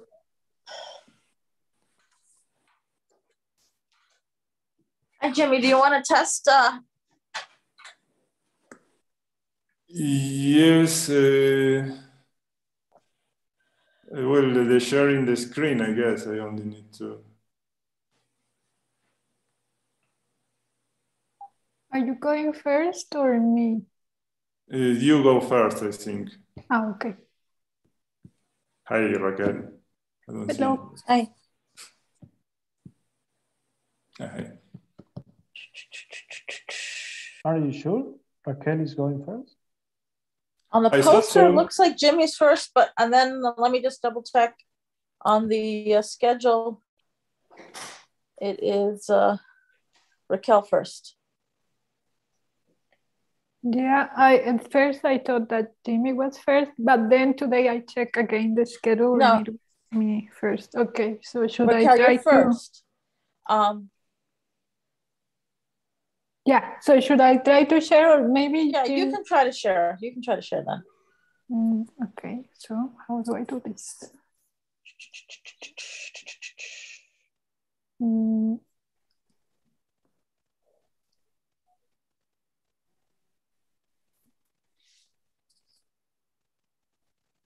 Connect your iPhone or iPad to this computer. Okay, trust. It says you started sharing. Just give a little time. There, it appeared. Okay, that was easier. Then I have to do this. Okay.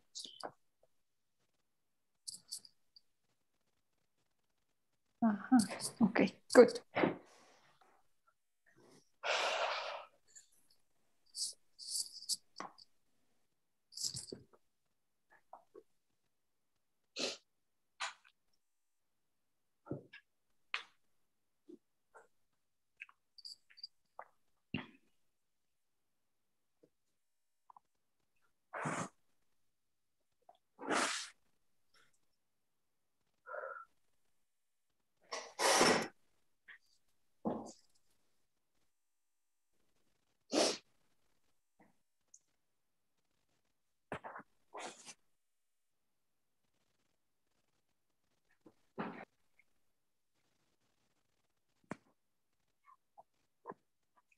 So how is teaching in person, Christina? I'm not teaching in person. Ah, okay. Still, no. but I think you told me last week that you were going. Maybe you went to the grad center or something. Oh, I was supposed to go to the grad center for a meeting, but actually right now my nephew and my sister both have COVID. So I'm they do have the booster. So it should be okay. But yeah. So I couldn't go because I shouldn't Yeah. I see. Good. Good. I mean, you're are okay. It's good. Yes. I mean, you know, the problem is that they went skiing. And in New York City, we're doing all right. Like our peak passed. We had a really high peak again about the past month. And then they went skiing and they went to Pennsylvania, and that's a red state. And so nobody wears masks and nobody has shots. So that's probably where they caught it. I mean, but you don't have it. You don't no, I don't have it. You are just being very precautious, which is good. Yeah. They don't. We have the New York alert that if you've been within 6 feet of somebody, then you will get classified as you know, supposed to stay away from other people. I don't think I actually gave myself a test and I'm negative. But it's good for the sake of safety of the city, right? Yeah.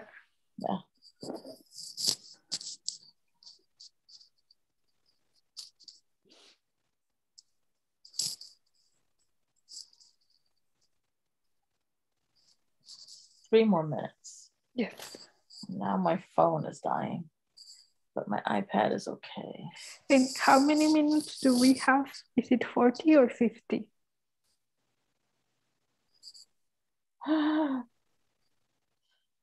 Okay, just a second.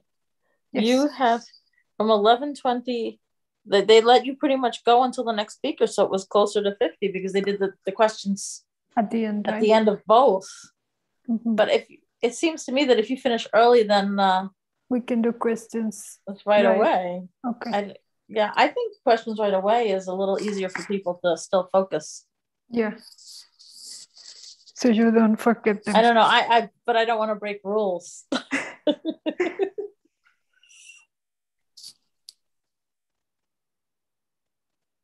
I mean, if you also have questions in the middle, you can interrupt.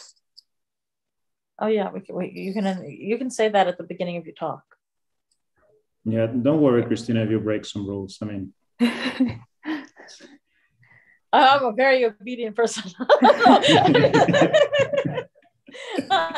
in the past, but somehow it's come this way over time. I don't know. Yeah, but you know, these workshops are some sort of jazz sessions, so yeah, feel the vibe, and if you feel the vibe, like there's questions to be addressed, and just yeah.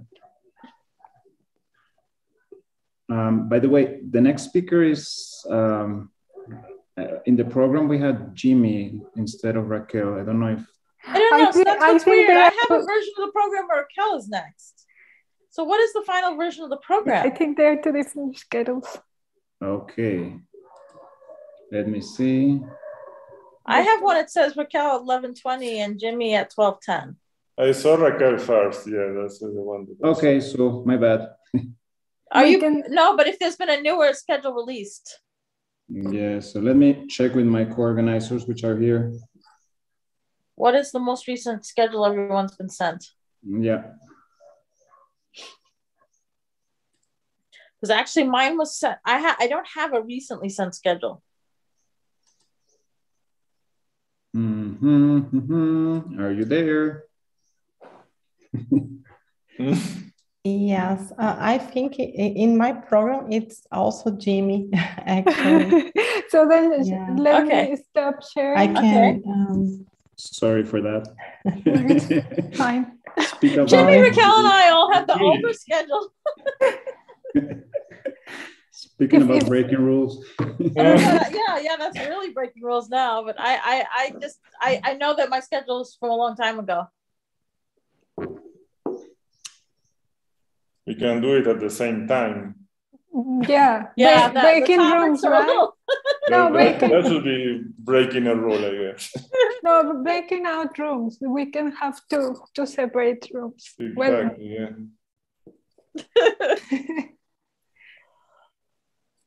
Yeah, but there is only one moderator, so we cannot. So should I share my screen then? Yeah. Practice sharing your screen, yeah. Let me just check. And then I'll announce you because it's basically time now. Let me just check. Is everyone back yet? I just want to make sure that participants are around.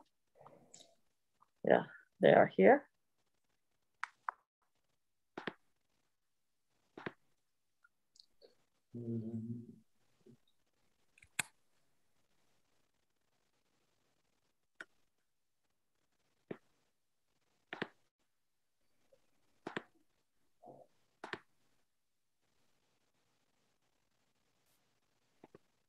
Jimmy, you're Argentinian, right? I am American. I was born in Connecticut, but I grew up in Argentina. So something that you can tell from my accent. My father was Argentinian. I just remembered you as, I don't know if you remember me. I think that I met you, we but knew I each don't other as remember grad when. students. Back when you were in grad school. Oh, really? I thought, I know you, but I didn't remember from where. Yeah, because I was at NYU when you were at Stony Brook. Yeah. Good to see you again. Yes. That was quite some time ago, right? It's been a while, so I wasn't sure. Nationalities have changed up over time. Yeah. Okay. Those were good times, though. But yes, yes. All right, so I guess it's time. Shall I start on time? Please go ahead. Yes, okay. So I'm to introduce Jimmy Petean, who has his licenciatura from Argentina, Buenos Aires, and his doctorate is from Stony Brook University. He did research on Kähler geometry, Kähler-Einstein manifolds, Yamabe invariance of simply connected manifolds, minimal entropy, and collapsing with curvature bounded from below. So I'm delighted to hear him speak now on the Yamabe invariant and the Yamabe equation. Okay, thanks a lot, Christina, for the introduction. And thank you, Farhan, and all the organizers for the invitation to give this talk. So my idea is to kind of give a survey of one of probably my favorite topic, which is related to Yamabe invariant. And my most recent work is mostly about the Yamabe equation and finding multiplicity results for the Yamabe equation. And but the idea is to do some kind of a survey of the whole thing, and so kind of start talking about the Yamabe invariant and try to motivate some questions about the Yamabe equation and multiplicity results on the Yamabe equation. Of course, feel free to make questions throughout the talk. And, okay, so let me start. I will first talk mostly about the Yamabe invariant. As I said, as kind of a way to motivate the discussion about the Yamabe equation and solution of the Yamabe equation. But they are, of course, very much related. So let me just fix the setting. We are going to work with closed manifolds. The dimension is going to be at least 3. Dimension 2 is another story, is the motivation for the whole thing, but the techniques that one uses only work for dimension at least 3, and it's going to be clear a little later. G will always be a Riemannian metric. We're going to do some work only with Riemannian metrics. So the first question that appears is if the existence of conformal metric of constant scalar curvature. So you fix your metric G, you look at the conformal class of metrics, so the metric G multiplied by some positive smooth function, and you wonder if there is a metric in the conformal class which has constant scalar curvature. This sounds a lot like a uniformization theorem in dimension 2. This is kind of a generalization of that. And the equations first appear in this way in an article by Yamabe in 1960. This is kind of the beginning of the modern story of the equation. We'll talk about that later. Finding a metric constant scalar curvature in a conformal class is the same as solving this, which we call the Yamabe equation. The equation that appears some constant an, this is some dimensional constant, Laplacian of u. Sg will always be the scalar curvature, the talk. Lambda is supposed to be a constant, u to the p minus 1, where p is the, p minus 1 is the critical Sobolev exponent. So p depends on n, this is number 2n over n minus 2, and is the exponent in the Sobolev's inequality in Rn, and that makes a big story about the technicality of the equation, but we are not going to enter too much about that. I'm just mentioning it. So, and the point is that if you look at your conformal class, your conformal metric, you write it as u to this power p minus 2 times g. This is the function f. And if you compute the scalar curvature, you will get a formula which depends on u and g, of course. So the formula precisely, if you move the u to a p minus 1 to this side, this is going to be the scalar curvature of the conformal metric. So if you solve this equation, the scalar curvature of u to a p minus 2 times g is going to be whatever you put there. In this case, a constant lambda. This is so finding a metric constant scalar curvature is solving this nonlinear PD. This is kind of the linear part of the equation. It's called the conformal Laplacian, and this is the nonlinear part. the first observation that is going to be clear, that is just to mention it. You can see that the lambda actually, you can, since you have a linear part and this is non-linear, you can multiplying the metric or the function by a constant, you can change the lambda within the same sign. You can always put lambda equal 1, 0, or -1. And it's actually a fact that you can, in conformal class, you can only solve the equation for one of the signs. This is going to come back later, so I just mentioned it here. And the main point that precisely when the story started by Yamabe was this observation that the Yamabe equation is actually the Euler-Lagrange equation of the Hilbert-Einstein functional or total scalar curvature functional, which is this. It's just integrating over the manifold for the scalar curvature. You divide by some power of the volume to make it scale invariant. Then you restrict this Hilbert-Einstein functional to a conformal class. So you apply the functional to a metric in the conformal class, which we write it again in this way due to a p minus 2 times g. And then, of course, you will have a formula for this in terms of u and g. And if you do it, you will obtain this equation, this formula. One calls this the Yamabe functional. And you can see more or less this here, the Euler-Lagrange equation of that functional is the Yamabe equation that I wrote before.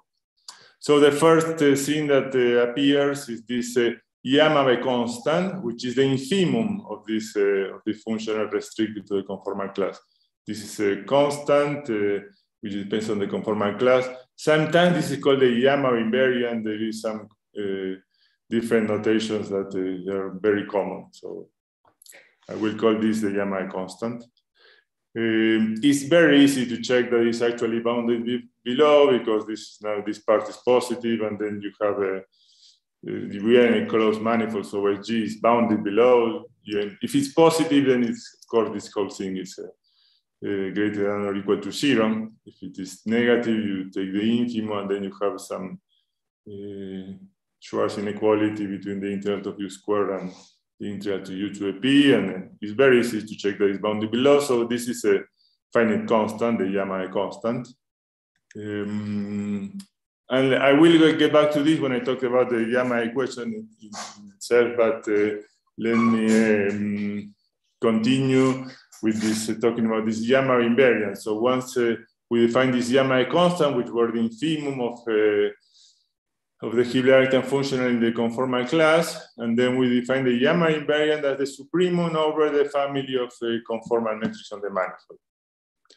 So this also has some different names. I mean, it was introduced by Kobayashi and Rick Shane more or less independently, 1990 something, with different names. Rick Shane called it the sigma constant of the manifold. Again, you still have different notation, mu invariant sometimes. Okay, but we'll call Yamabe invariant and the supremum. So you will see which is the idea. It's just to do some min-max procedure over the Hilbert-Einstein functional. Supposedly, if you kind of realize that, you will get an Einstein metric. And the idea is this is kind of some geometrization scheme on the manifold. The original idea of Yamabe is supposed to be that he was trying to solve Yamabe Poincare conjecture doing this, I mean, to find a metric, an Einstein metric on a simply connected C manifold, but he only worked on the first part of the problem. The second part of this supremum is kind of the most difficult thing. Okay, and the next observation is by Thierry-Aubin, which is actually, I wrote that this Yamabe invariant is bounded by, this is the Yamabe constant of the round metric on the sphere. And I said that this Bn is the volume of the sphere, and this number is precisely the Yamabe the Hilbert-Einstein functional evaluated in the sphere, so just the integral of the scalar curvature. You obtain that, and so what this is saying in particular is that the round metric on the sphere realizes the infimum of the Hilbert-Einstein function is conformal class, and is a bound for the Gamma constant of every conformal class on any manifold. So in particular, this is telling that the Gamma invariant of the sphere is realized by the round metric.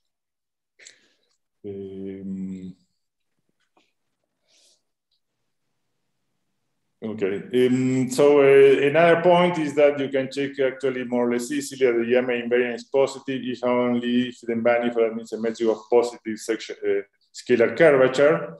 So this is, I mean, the Gamma invariant in positive means that there is a conformal class that has positive Gamma constant, instead to check in that case that you have a metric of positive scalar curvature. The problem of whether a manifold or not admits a metric of positive scalar curvature is very classical. It's not known, but it's a very difficult question. That's something that the complexity of the invariant, and also that the Gamma invariant in positive or non-positive is very different. I wrote a phrase at the end, but essentially it says the non-positive case is simpler. To fundament that is that in the non-positive case, you have only one metric of constant scalar curvature in the conformal class. And we'll get back to this later. So what do we know about the Gamma invariant? You can understand that it's very difficult to compute or to say strong things about it. So let me just give a very brief summary of what we know. First, what I was saying, dimension 2 is another story. I mean, this is a uniformization theorem that tells you that in the conformal class you have metric of constant curvature. It's only one curvature in dimension 2. But the whole scheme that we are doing of this, of minimizing of a conformal class, the total scalar curvature functional, and then taking supremo doesn't work at all because the total scalar curvature functional in dimension 2 is simply constant by Gauss-1. So there is nothing to do there. So we have to work in dimension at least 3. Dimension 3 is where the Ricci flow works, essentially, or the geometric flows in general, I would say. So in particular, there is the work of Perelman for the Poincaré conjecture, the geometrization conjecture. And this, what he does, works perfectly well to compute all the Gamma invariants actually in dimension 3, when precisely in the non-positive case. Again, this is kind of the simpler part. And essentially saying that the invariant is realized by uniformization.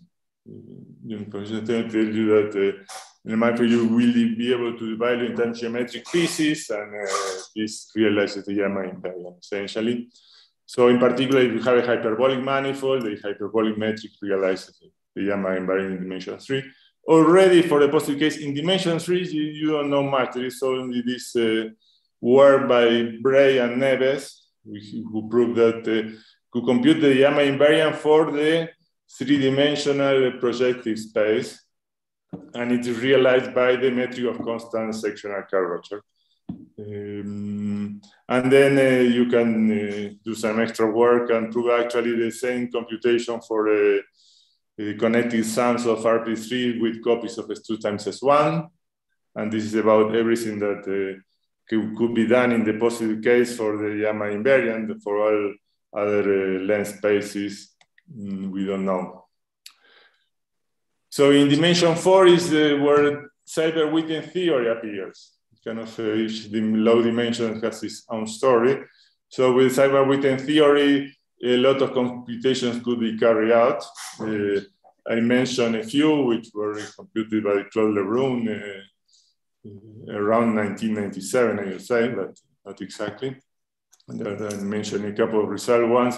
For instance, the second one that I mentioned is for minimal compact complex surface of general type. You can compute it. And the number is written explicitly of the Chern number there. But in the case of a minimal compact complex surface of general type, you have a Kähler-Einstein metric. And what this result is saying is that the Kähler-Einstein metric realizes the Gamma invariant. If it's not minimal, it's actually the same value. It's invariant for blow-ups, if you cannot know about complex surfaces. And again, in the positive case, there are much less computations, but there is one, it's the Gamma invariant of of the CP2, the complex projective space, is realized by the Fubini studied metric, this Einstein metric in CP2. To obtain this value is of course positive and is strictly less than 1 over zero. And that's about all the computations we have in dimension 4. Again, you see that you have some general computations in the non-positive case, and in the positive case, you have some few results or single results. In higher dimensions, then you don't have this invariance, we don't have any type of this invariance. However, we can see there is no generalization to higher dimensions. Geometric flows are not so strong, let's say, in higher dimensions. So computations are more kind of topological. And then in higher dimensions, you would try to do is kind of go to topology to cover different theorem. So this means that you want to understand the behavior of the invariant through surgery. So there was the result that I obtained with the Kapjin-Yoon in 1998 that the Yama invariant does not decrease if you do surgery in codimension at least 3. And in the non-positive case, again, it's kind of a simple case. And I said, this is just a result that sounds technical about surgery, but then once you can say something about surgery, you can use the coverdistant theory and prove things. And I mentioned something there that one can prove that if you have a simply connected manifold, which does not mean metric of positive scalar curvature, that's a way to say that you know that the Yama invariant cannot be positive, then it's equal to 0 for simply connected manifolds. So there are no simply connected manifolds with negative Yama invariant.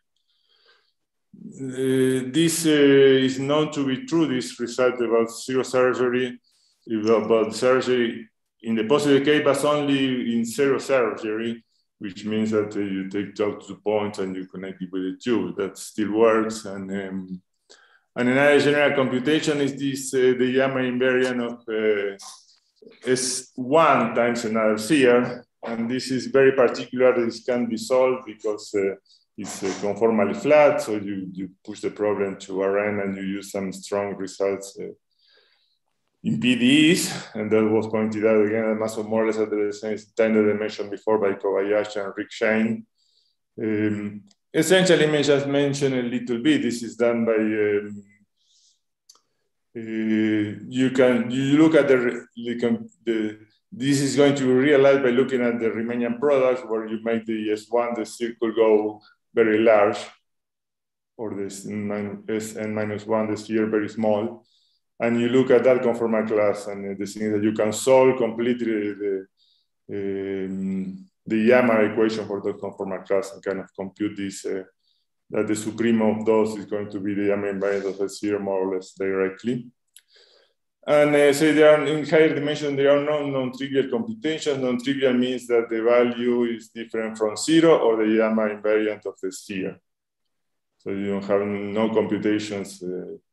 This is strictly positive or less than the sphere. There is no proof, no computation of a manifold which has a strictly negative Yama invariant. Probably the most important conjecture in that direction is this one by Rick Shane, which has the obvious thing is that the metric of constant curvature realizes the Yama invariant. Everyone expects to be true, but we have nothing. So in particular, in higher dimensions, in hyperbolic manifold, we have negative Yama invariant, and we will have the values for the length spaces, for instance, kind of things. And for instance, I mentioned an equation, the Yama invariant of products of spheres. This is not computed either. One doesn't know how to work with that. In this case, it's in particular interesting because, I mean, as I say, I have this result about the surgery in the non-positive case. And this is very important for doing general computations in higher dimensions using coverdistant theorem. There is still no know if that works for in the positive case. The closest to that is a work of Bernard Mann, Matthias Dahl, and Emmanuel Humbert in 2013. Well, they got some lower bound for the Yama invariant obtained by surgery. In the positive case, they don't have exactly inequality, but they have inequality where appears precisely what appears as something like the Yamaha constant or invariance of this product of spheres somehow. So it's particular question, but an important one because understanding that might tell us how to work with the surgery in higher dimensions. I have a short question. Yes. And Shane's conjecture. Yes. Is it already known that there are local minimizers? Oh, I guess some sort of first derivative.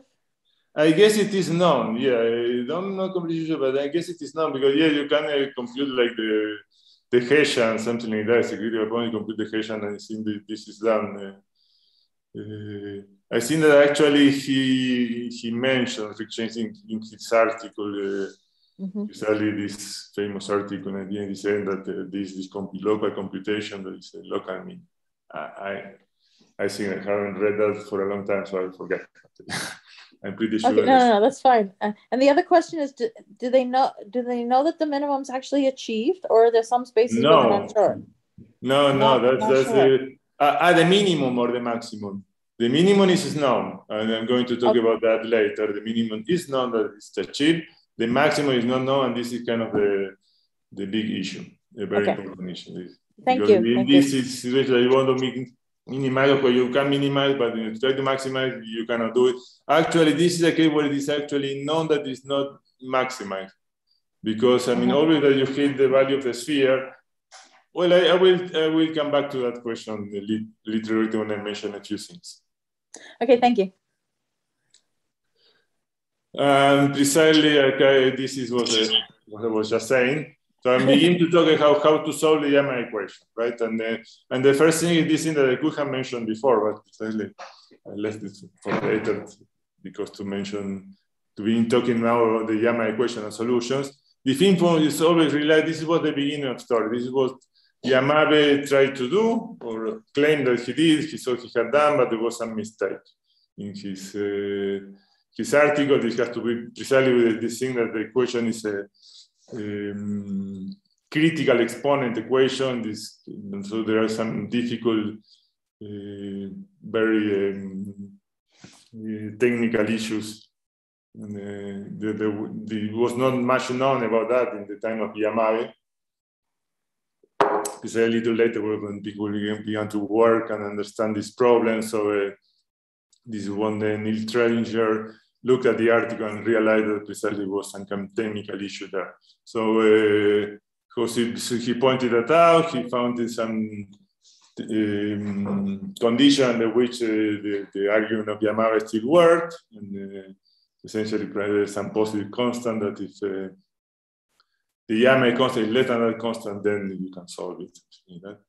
Then Thierry Aubin advanced that. He proved essentially that constant I mentioned before is actually the Yamaha constant of the sphere. So essentially proved that if the Yamaha constant of the manifold is strictly less than one of the sphere, then the infimum is realized. And he proved that it's actually the strict inequality in many cases, and this was completed by Rick Shane in the most difficult cases that were led, especially in conformally flat manifolds and these things. It's a much more complicated, difficult issue, and he managed to do that. And then the equation was completely solved. This was a very important result, fundamental results. So the infimum is always realized. There is always a metric constant scalar curvature in any conformal class. And okay, if the Yamaha constant is positive, the infimum is a metric of constant positive scalar curvature. If zero is a metric of zero scalar curvature. If it's negative, a metric of negative scalar curvature. The solution follows more or less easily. This is unique. If the Yamaha constant is non-positive, this is just looking at the Yamaha function that I saw before. It's no longer the case in the positive case. In the positive case, it becomes very difficult, as I said. So the first case, and we already kind of see that was a part is the case of the sphere. So in the sphere, you look at homothésis in Euclidean space. You just multiply by constant, any possible constant. Then with this gives you conformal diffeomorphism in the sphere. you go from the sphere to a clear space by the stereographical projection. This is a conformal map. So this homothésis in a clear space give you a non-compact family of conformal lithium homomorphisms in the sphere. And then this conformal lithium homomorphism of the sphere simply pull back the constant curvature metric. By conformal lithium homomorphism, you will have a metric which is conformal to the constant sectional curvature metric. So it's but at the same time it's isometric because it's just a pullback of the metric. So essentially that constant, that function that gives you this metric as conformal to the round metric is precisely a solution of the Yama equation. So you have a non-compact family of solutions actually in the sphere. Kind of trivial because they are always metric of constant sectional and curvature, the same metric. But formally you have this non-compact space of solutions. So you don't have unicity, you don't even have compactness. The thing of the space of solution of the Young equation is compact or not. It's a big issue. Was many important results on that. It's been solved relatively recently. The other result I mentioned there is that you do have uniqueness in case of other Einstein metric. You have uniqueness. If a metric of constant. Metric of positive constant, Einstein metric of positive constant, you still have uniqueness, just for if you take away the case of the round metric on the sphere. But that's everything about, this is kind of the only, essentially the only uniqueness result in the positive case. Another case when you can easily see that you have a multiplicity is if you look, and I get back to this thing of a product of metrics of the spheres, and then you have it. So this is Sn times Sm. You look at the round metric in Sn, the round metric in Sm. This is the Hilbert-Einstein functional, and you change the sizes of the sphere. For instance, you put a t there, and you make t go to 0 or to infinity, and you check very easily that in that case the Yama functional goes to infinity, just a very simple computation. And then you know that this cannot be the Yama minimaxes in their classes because the Yama mass is bounded by this constant of Oban that I mentioned before. So you need to have other solutions. You know that you're going to have another solution. And actually, I mentioned some result that you actually prove that the number of solutions go to infinity as t goes to 0. And so this is probably one has to compare these things with the result I mentioned before, Rick Shane and Kobayashi, in the case where, for instance, m is equal to 1, they essentially did the same thing. The difference in that case is that they knew kind of all the solutions depend on S1. All these results of the multiplicity actually, they show that the solution actually depends on only one of the variables. Yeah? But the big question here is that you don't know if actually there are solutions which depend on trivially on both factors.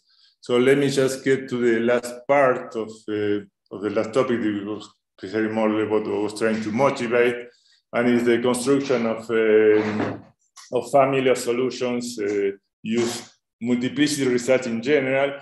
Almost all of these results are doing using bifurcation theory. So we'll say a few things about bifurcation theory. For instance, what I mentioned that the result with Henry was done using bifurcation. This was not, but this was very particular. Using ODE is a very particular thing, let's say. Most of the results are using bifurcation theory. So, and I said this is kind of a situation, precisely I mentioned this because it's kind of situation when you want to apply. You're very interested in understanding the space of solutions, for instance, these products, and is to compute the Yama constants of these products, and it's very difficult. So there was some success is in finding a large family of solutions. And this is precisely where a situation where bifurcation theory applies, right? You have this trivial family of solutions of metric of constant scalar curvature, which are this product when you move the parameter t. So this is what I wrote. You have this trivial family of solutions. In the case I wrote it 1t, the product metric, and well, t is moving, is t here. And then the question is, you call the family, this family of trivial solutions of the Gamma equation, let's say, locally reach at some point of the family if around in the neighborhood of that point, all the solutions that appear are the one in the family. And in the other case, when there is some family of solutions approaching this one node which are not from the family, you call that a bifurcation point. You have the image that they have this trivial family of solutions, and then at some point, some solution bifurcate from that. This is kind of the idea. So the first part is local bifurcation, which tell you which are the bifurcation points, essentially, you want to understand. A lot is known about that. This cannot be computed, and this is kind of the thing why bifurcation theory is important. And the more difficult question that you always try to do, but it's much more difficult, is to understand the space of solutions. If you know that you have a bifurcation point, what the family of solutions look like around that point. So there was probably the start of this was some work with the Lima, Piccioni, and Seda, where they do the general setting for this in general for doing local bifurcation for the Gamma equation in this general setting, say, and obtaining a lot of results about local bifurcation. I will get back to mention some of the results if I still have time in a little while. But what I will try to discuss a little bit in a few minutes is a simplification of this. This is kind of very difficult to understand the local bifurcation in general, but the situation where one mostly tries to apply it is the case of the Riemannian products of aberrations and harmonic Riemannian formation submersions. Technically, there is a situation where you kind of reduce the equation to an equation in the base. Harmonic Riemannian summation means that the Laplacians commute, so your equation in the total space can be reduced to the equation in the base, and you look for solutions which only depends on the base. So you end up in a situation like this when you try to solve an equation will look like this, where lambda is kind of more or less the scalar curvature of the total space. And I put a Q here instead of P because you're looking at the equation in the base. So the Q is a critical exponent in the total space, and it's going to be some subcritical actual equation on the base. And so you end up with these kind of equations. And again, now it's very simple because your equation is in the base, this is fixed. The metric G is fixed, it's not moving throughout the family.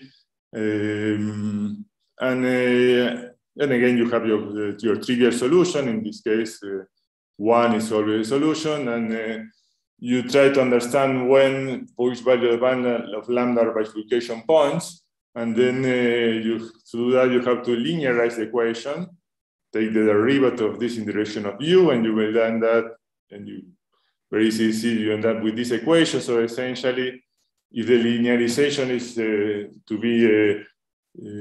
have a kernel, is essentially the eigenvalue equation for the Laplacian. And we know a lot of things about that, Emilio. About that, essentially, that in general, in many situations, you can say a lot about these Laplacian eigenvalues. And in this situation, I mean, it's kind of clear in the sense that if you have a solution of that eigenvalue problem, you have bifurcation, which is a highly non-trivial problem in general. This is what was dealt by in that work by the Lima, Piccioni, and Seda that I mentioned before. This the next thing is just a comment that actually most of the situation, this is the scheme that I mentioned to reduce it to the function on the basis is a reduction, but actually you get most of the solutions in this case, most of the non-solution in this case. So and actually even there you know that you have a bifurcation points, but even you want to say something more, it's difficult, and but you can say something much clearer if you have actually simple eigenvalues. The dimension of this, the linearization is the kernel has dimension 1. So let me try, I don't need to say something about that. So let me just get to this because I don't have much time. The space of solution around bifurcation points given by the solution of this bifurcation equation. This is D here is the dimension of the kernel of this linearization. I mean, the thing is that if there is no kernel, essentially what you have is that in the direction of U, let's say that the map is an isomorphism, and then you apply the implicit function theorem in this situation, and you will get that the space solution is just a line, and this you have already a line of trivial solutions, so there are no more solutions. If the linearization doesn't have a kernel, you are the point is a locally rigid point. If not, you have this map which can be explained where it comes from, but I don't want to say much about that. From the dimension of the kernel plus one, the plus one has to do with the direction of lambda, but you know that the equation is constantly equal to 0. You have this harmonic solution in RD. And you have to solve this equation. I mean, essentially, generally in bifurcation theory, you end up with this bifurcation equation. You have to say it has solution, non-trivial solutions or not. And this is, of course, it's just you reduce it to a finite dimensional equation, but still it's impossible to solve in general. But if D is equal to 1, in a simple case, you simply have a map from R2 to R, and this is something that we know how to do. The point is always a critical point, and then you have to go look for the Hessian. If it's non-degenerate, which you can check more or less easily, just taking derivative, you can apply more theory.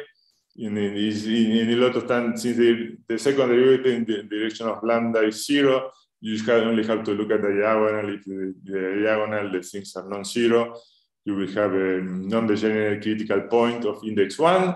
The function locally will look like, we are in dimension 2, so index 1, the function locally will look like x squared minus y squared. And then you have two lines, x minus 1, x plus y equal to 0. You have two lines. One is a line of trivial solution, and you have one other line, which are the non-constant solutions. So I think I'm running out of time, right? Oh, I have 5 minutes or something like that? You have 10 minutes. Oh, 10 minutes, okay, so I'm fine, yeah, I think. Okay, so so this was in the case of simple eigenvalues. It's simpler, you have much more. You can say that you have a bifurcation point, that you have some non-trivial solution. You have to say actually that you have a line, the path curve of non-trivial solutions. And you actually can say more. You can check the derivative of this bifurcation curve. You can say a lot of things. And the thing is that actually most of the situation you can reduce it, when you can say something, you can reduce it to this situation. And this is why I was mentioning the case of the sphere. In the case of the sphere, I mean, let me go back a little bit. So this is in the case of when the base is a round sphere, these are the typical eigenvalues, the rotated eigenvalues of the sphere. It's known that the eigenfunctions are the harmonic homogeneous polynomials in degree k for this k here. K equals 1 corresponds to the first eigenvalue are the linear functions, actually in a space of dimension n plus 1, and the other eigenvalues actually the dimension grows. In general, the dimension of the solution in the sphere is going to be huge because of all the symmetries, in particular of the sphere. But you just look at the linear functions, and okay, the space has dimension n plus 1, but you can simply reduce it because you look at every linear function is invariant by some action of the ON in the direction, let's say, orthogonal to the linear function. So you simply reduce the equation to your equation to functions which are invariant by this action of ON, and then when you roll, so you will get an ODE because we're a function which depends on only one variable, and so you have a second order of DE, then you can see it has some symmetries or some restrictions on the endpoint. So the space of solution we have at most dimension 1. Essentially, in this case, is trivial. This space of solution will be the linear function invariant by the action of ON that we fixed. And I mentioned here something about, this is kind of the simplest case. I mean, just look at the co-dimension one action on the sphere and look at restrict two functions which are invariant by this action. So you will end up in this simple eigenvalue situation. The most general case where you can do that is in a manifold where you have an isoparametric function. It's the whole story about isoparametric function, a function which verify these things, that you can write the gradient of f squared as a function of f. Let's say the gradient of f, the norm of the gradient of f is constant along the level surfaces of f, and also a Laplacian is constant about the level surfaces of f. And in this case, the thing is that you can write the Laplacian of p composed with f will always be again a function composed with f. This is kind of the thing. Then your Yama equation reduces to equation with essentially is this one. B is a function, then phi is a function defined on R. So you end up with an ODE and you are in the same situation that I mentioned before. So, and again, you can do for these things, you can do the local bifurcation, then you know that you have a branch of solutions, and then this is kind of what you can say, most of what you can say about using a local bifurcation, and then the bifurcation points, then you have this family of solutions that convert to the bifurcation point, and you try to understand the connected components of solutions that that appear at the bifurcation point. In general, I mean, it's very little you can say, but in the case of simple eigenvalues, when you have simple eigenvalues, you can say something. So in the thing that we're going to say something, this is a classical result of Rabinovich in the 70s, that essentially tells you this. Technically it's more complicated, but applied to the situation that I mentioned, it says that if you look at the curves of solutions that appear at the bifurcation point, you have two chances. One is if they don't intersect, I mean, if they are disjoint, I mean, in each bifurcation point, they appear in some curve of solutions. If these curve solutions don't intersect each other, don't go to the trivial line solutions again, then the connected components of this solution is non-compact. And then I mentioned, to end this result, this recent result with Alejandro Betancourt de la Parra and Julio Batalla, that essentially we apply all these situations to the general situation where you have an isoparametric function property, just some condition, but it's a general case. And then you have this sequence of solutions of lambda case that goes to infinity. We have to do with the eigenvalues of the Laplacian on M. So that for any lambda between this lambda k plus 1, you have at least k solutions which are F invariant. F invariant is this function composed with F.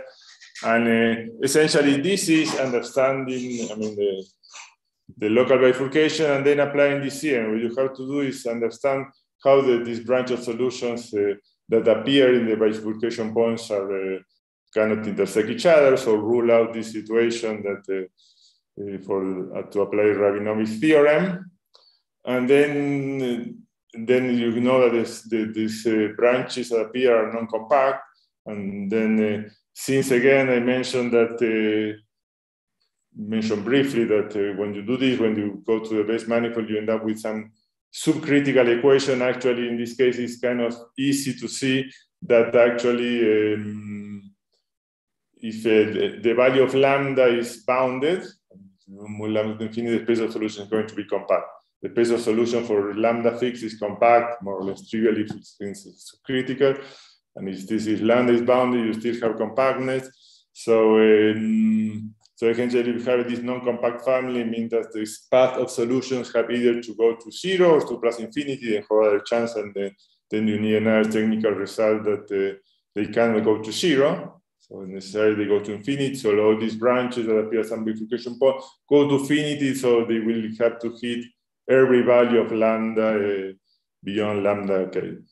And that's how you get this when you do this for each rectification point, so when you pass lambda k, you already have at least k solution coming from all the previous eigenvalues. So, okay, that's all. Thank you for the. Thank you. Thank you very much. Thank you. Yes, we should clap if we can. Virtually clap. We're starting in 3 minutes with Raquel Perales' talk. So let's hold the questions until after the second talk.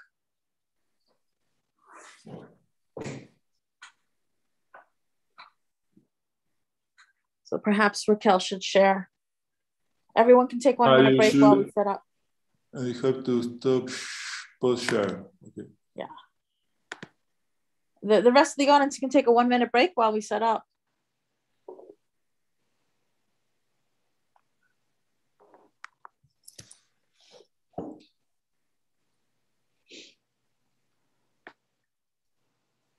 Okay.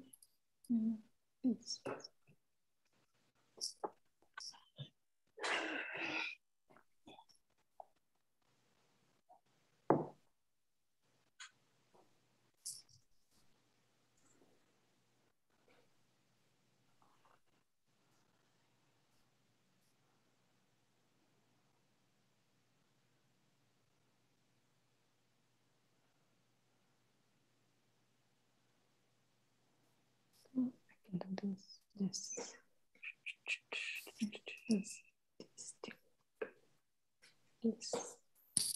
It's looking good.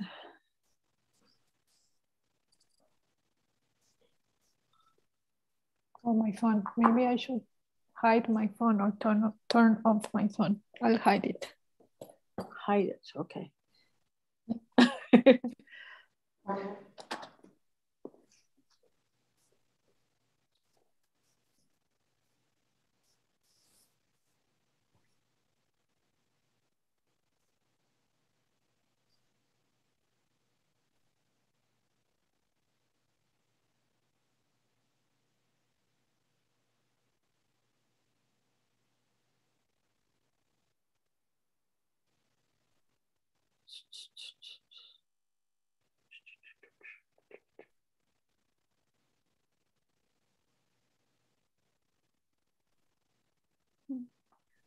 My iPad says January.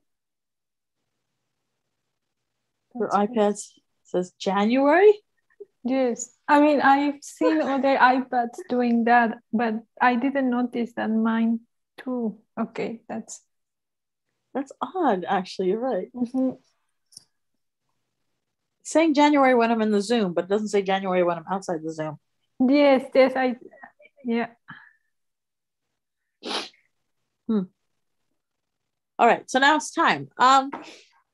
Has everyone returned? Yes? Okay. So the next speaker is Raquel Perales. She also received her doctorate at Stony Brook more recently than our last speaker. Raquel did a postdoc at the Mathematical Sciences Research Institute in Berkeley, California, and since has worked as a CONICET research fellow at UNAM in Oaxaca, and is now a scientista there.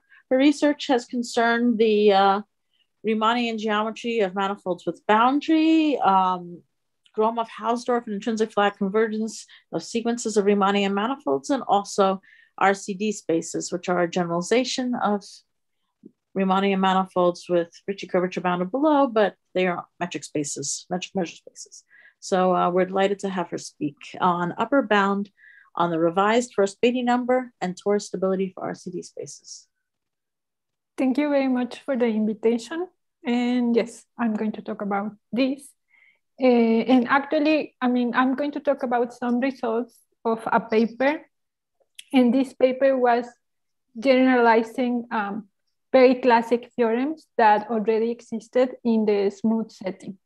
And let us first discuss the smooth setting. So in the smooth setting, we will have a closed Riemannian manifold, and then we can define the first fundamental group of that manifold. We can also define the commutator of our first fundamental group, which I'm going to denote by H. So here is the commutator.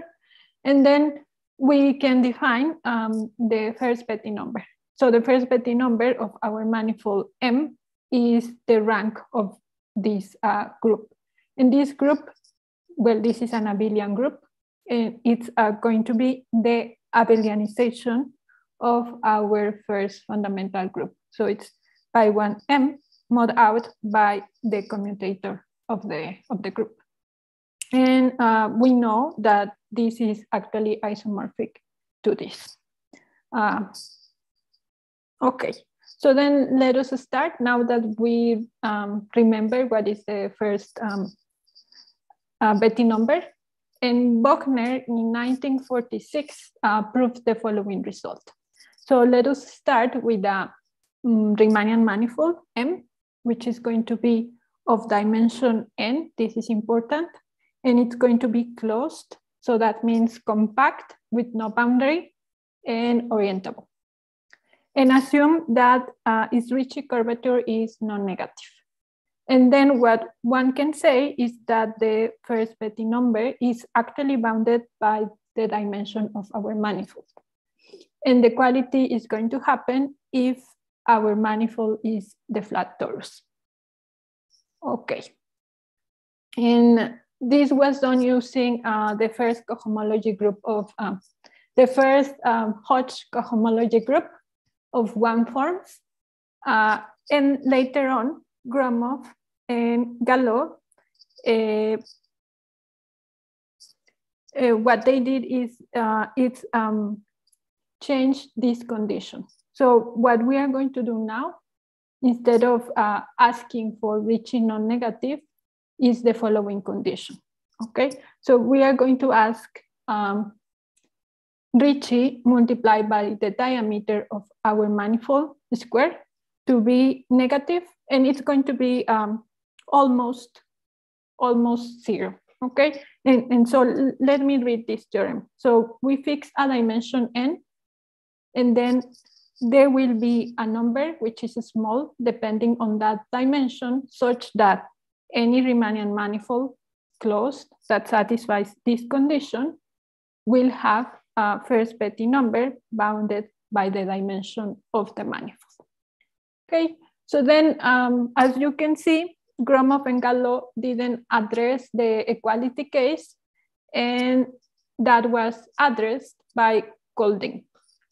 So Kolding in 1997 studied the following. So again, given a dimension for our manifolds, there will exist this small number, positive small number, such that if you have a closed Riemannian manifold that satisfies Ricci almost zero, and now we have the equality of the first Betti number, so equal to the dimension of the manifold.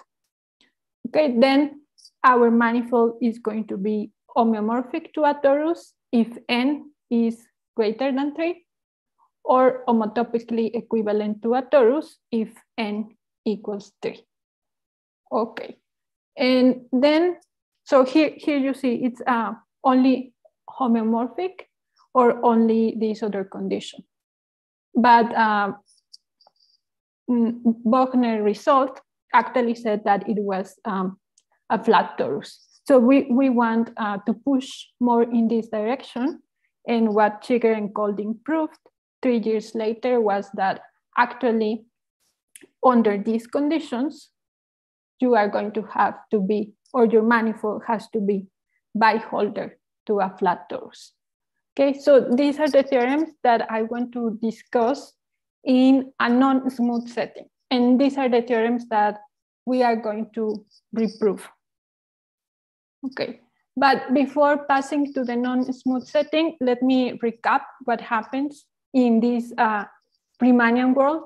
And in this Riemannian world, we have a manifold, which is a Riemannian manifold. Then we can define the universal cover of the manifold. We can define first fundamental group. We can define the commutator. And I haven't talked about this, but the proofs are going to involve these guys. So these guys are going to be first a covering of our space M. So actually we have something like this. So we have universal cover. we have this cover M, and then we are going to have our original manifold M. Okay, and instead of working with the universal cover directly, we are going to work with this covering. Okay, so we have this covering space, and we will actually also work with another covering M prime, and then pass to M. That's how the proof is going to go. Okay, but so, and let me remind you again, in the Riemannian case, this is true. In the non-smooth setting, we will have to work a little bit more. And well, to define this M prime, what we are going to do is we are going to take a subgroup of this gamma.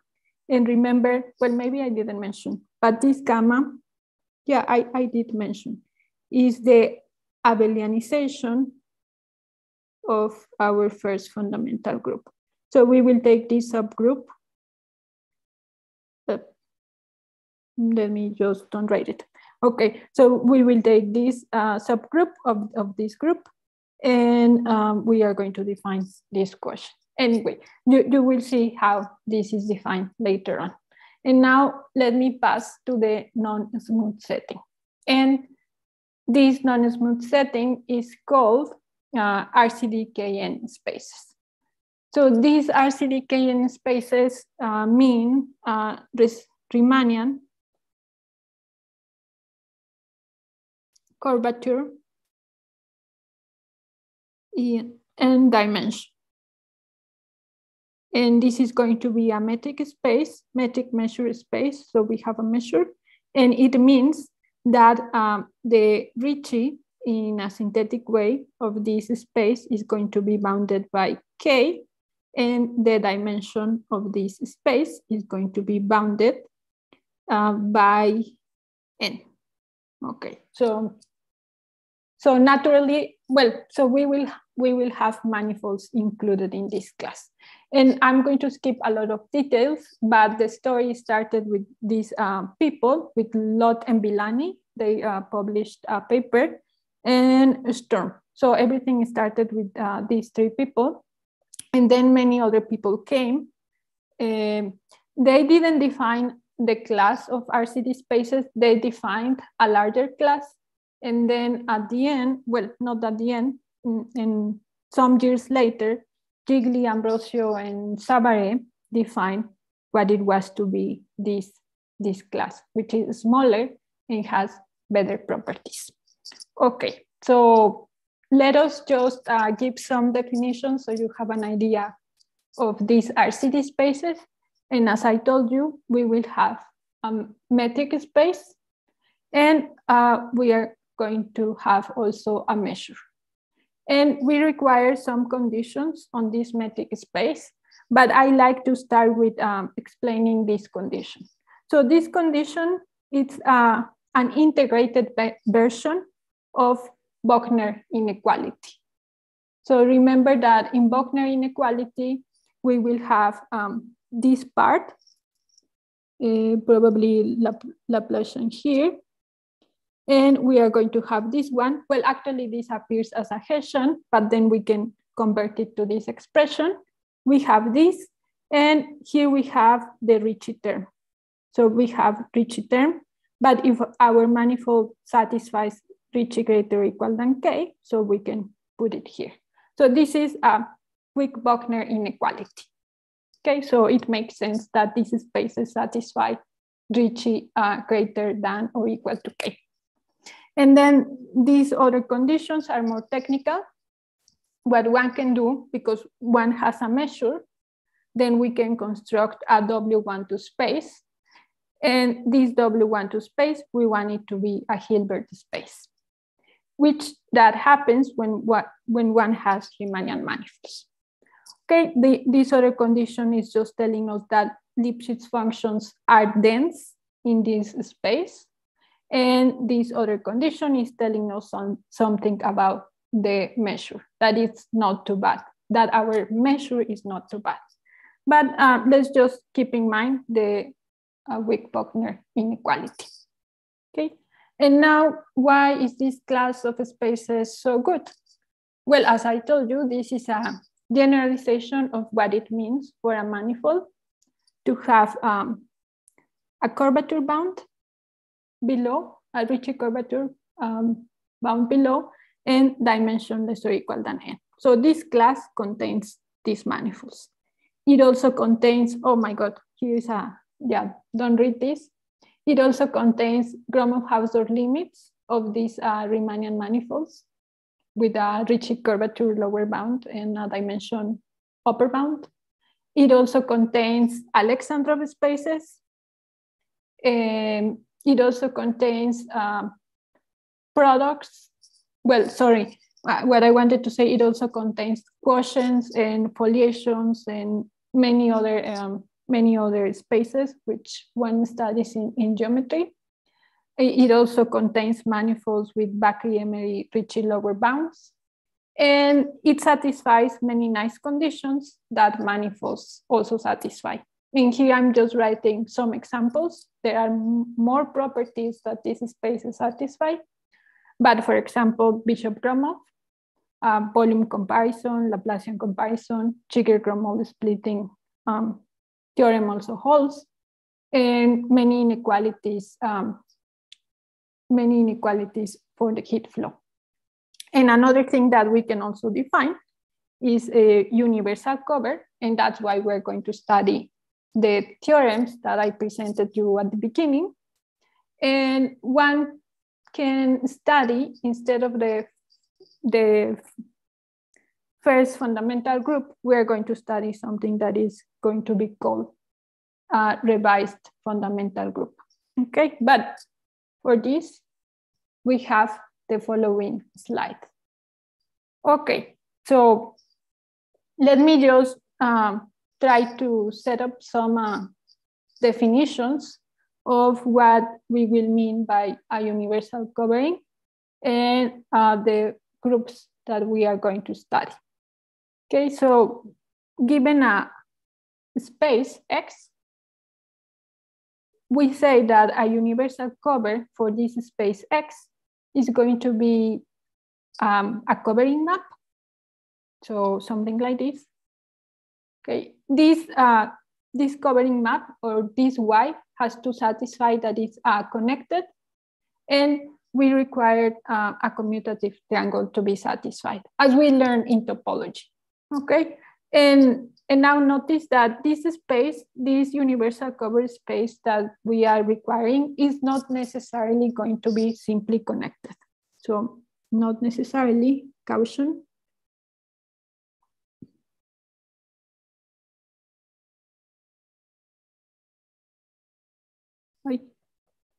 Maybe I don't know how to write this. Simply connected. Okay. But we are going to have this universal cover space. Okay. And now we define the group of deck transforms, which is given a covering map. We define this group to be all the homeomorphisms from Y to Y that satisfy our commutative triangle. And then what we define is the revised first fundamental group. And this is just going to be the group that I just defined, taking here the universal cover, and we are going to put a bar here. And this was defined, I think, by Sormani and Weiss. Okay. And they did study this group. And now I want to convince you that even though we're going to replace the fundamental group by this other group, it is still a very nice group. And why it is still a very nice group? Well, because we will have again a bijection between the group and the fibers.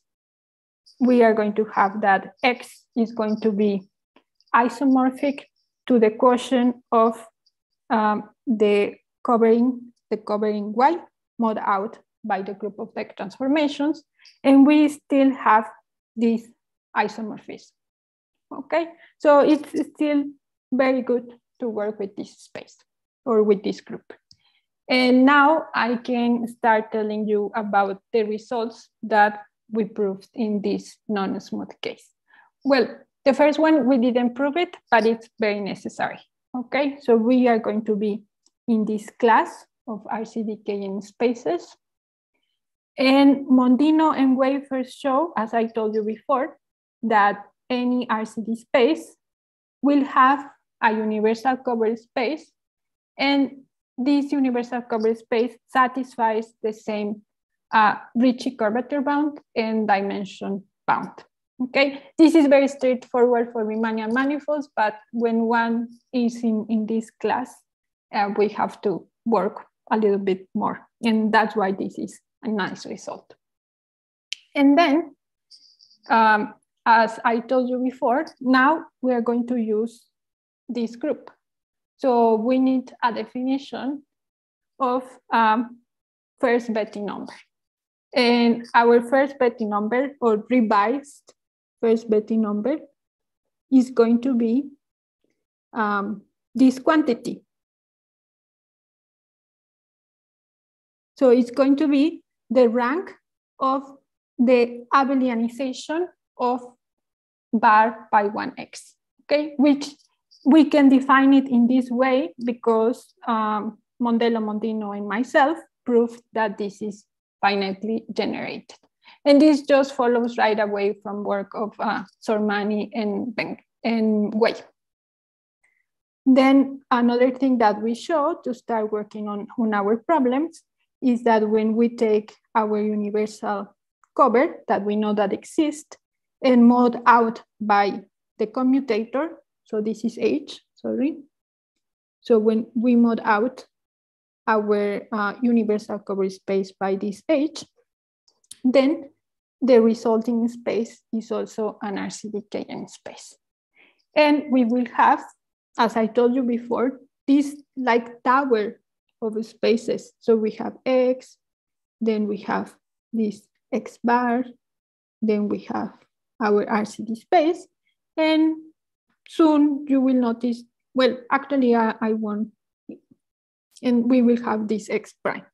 Okay. So all of them are coverings, all of them are RCD spaces, and they have the same curvature bounds as the original one, as X. Okay. So now we can, well, first the photos. So these are the photos. These are my collaborators. This is Mondello. And they are, I mean, the photos are in alphabetical order. Mondino, and this is myself. Okay, so now, okay, so what did we prove? So we are going to fix a dimension bound. We will find an epsilon that is positive and small and depends on this dimension bound, so that any compact RCD-KN space, so XDM, that satisfies these conditions, so it's the diameter squared multiplied by the Ricci bound. If it's greater than or equal to minus epsilon n, then it will also satisfy that this first revised or revised first Betti number is bounded by this dimension. And here we are just writing floor of n. This is a natural number, so it's natural to take the floor of our number because this number might not be natural. Okay, so that's Gromov-Galot's theorem. And now we wonder about the rigidity case. So what happens when this is equal to that?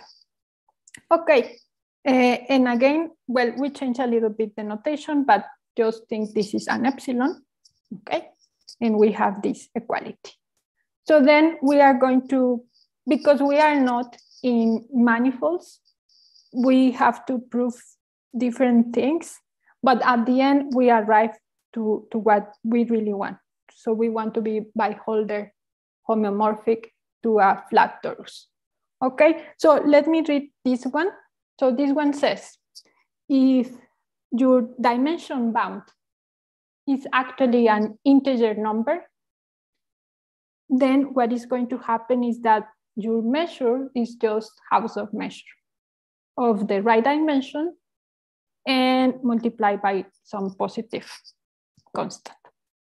Okay, and then in this case, we get that our metric space is bipolar homeomorphic to an n-dimensional flat torus. And because we are showing at the end that this is a torus, we actually get that our revised first Betti number in this case is the regular Betti number, first Betti number. Okay, this is a little bit more technical, but we are just saying that our space can be covered by Lipschitz charts, which are defined from subsets contained in Rn. Okay, so we have charts that go from Rn to X.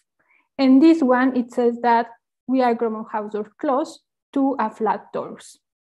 Okay, so, and now just to finish, let me give you some of the ideas, but in the smooth setting, because these are easier to explain, okay? So the first theorem that I want to give you some ideas is this one. So how do we get the bound on the first Betti number that is less or equal than the dimension of our manifold, okay? So basically we want to find this epsilon, okay? And to find this epsilon, what we are going to do is study this manifold. So this manifold is again universal covered space divided, well, mod out, or the quotient of by this group, which is the commutator of our first fundamental group. And then everything is a little bit combinatoric, and we just have to mix two ideas. So these two ideas are the following. And both ideas were proven by Gromov. So one thing is this one, in which we have our first fundamental group, we mod out by H, we get this abelian group. And what we are going to do is find a subgroup generated by some elements of this group, okay? And this group is going to satisfy the following. It's actually going to be isomorphic to set to the B1M. And what it's going to do is the following. If we take a non-trivial element and we are fixing this point X bar, what it's going to do is going to take it far away. I mean, this gamma is going to take it far away from this and far away quantified in this way. Okay, so we are actually fixing the way, how far we want our elements in the group to move our fixed point. Okay, and the other thing is that the generators are going to move our fixed point, but not too much. And not too much means in this way. So the picture is basically this X bar. Here I have for k equal to 1. Here, let's say we have the first diameter of M. And then here I have the ball of 2 times diameter of M. And this X gamma is going to be moved. Sorry, X bar is going to be moved here. Only in this part. So X bar is in the covering space? Yes, in M bar. Yeah. Yes, thank you. We are in M bar. Okay, so that is what is happening. Okay, and now that we have these nice groups, let me just remind you of Bishop-Gromov volume comparison. And it tells you that for any Riemannian manifold that has these Ricci lower bounds, this function, which is the quotient of 2 volumes, so volume of a ball in our Riemannian manifold, divided by the volume of the modulus space. So this is modulus space.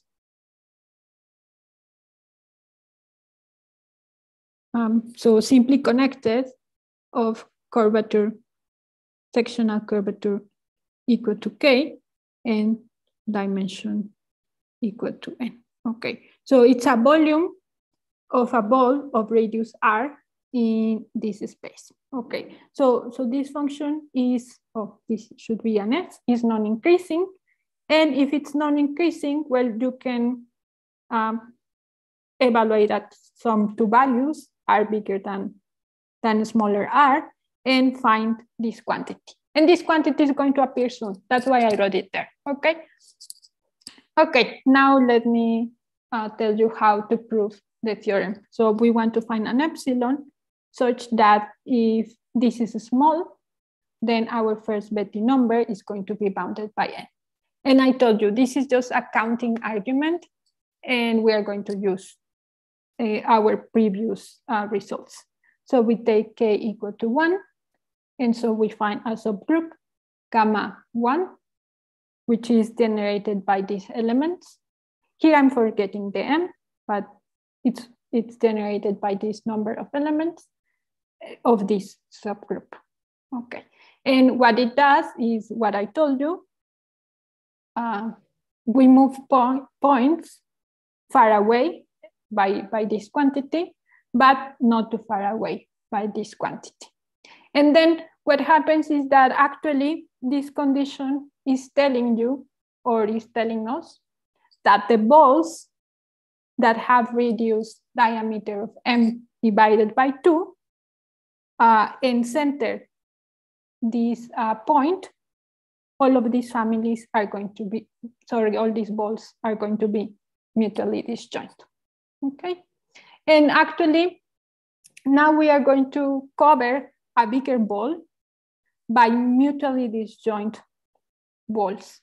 And what we are going to do is define a set of our group, gamma 1.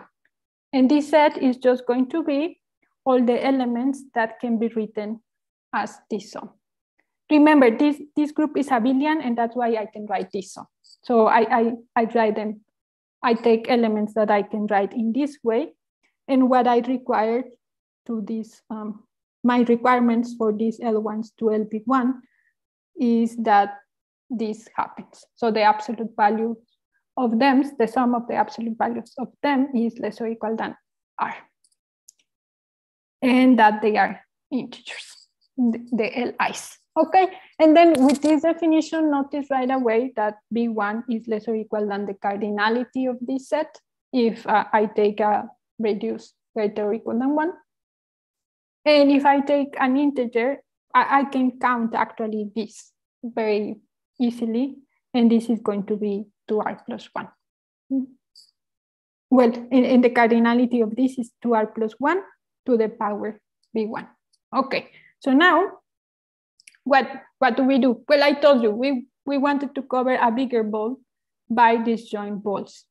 So what we are going to do is basically take elements in the IR, take the balls centered at gamma, which gamma is this one, x bar, evaluated at x bar of balls in the radius diameter of m over 2.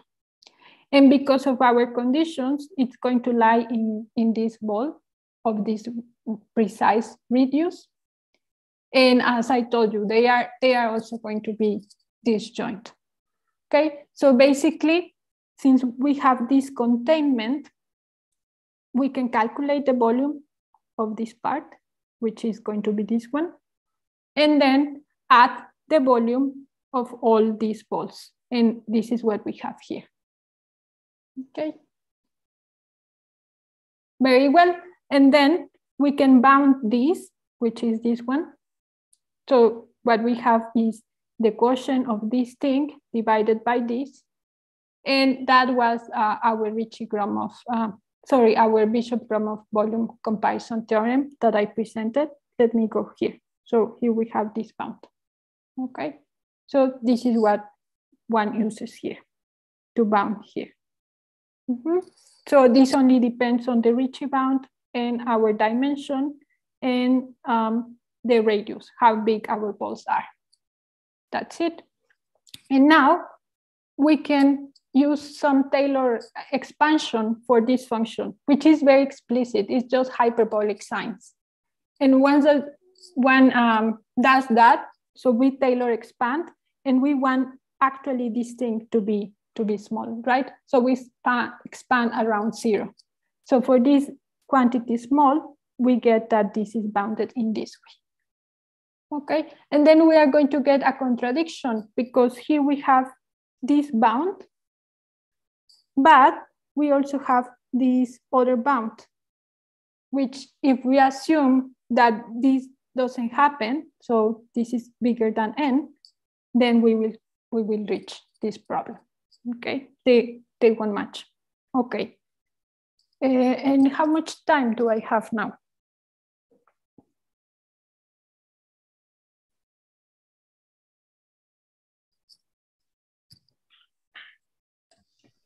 Christina, I think your microphone is off.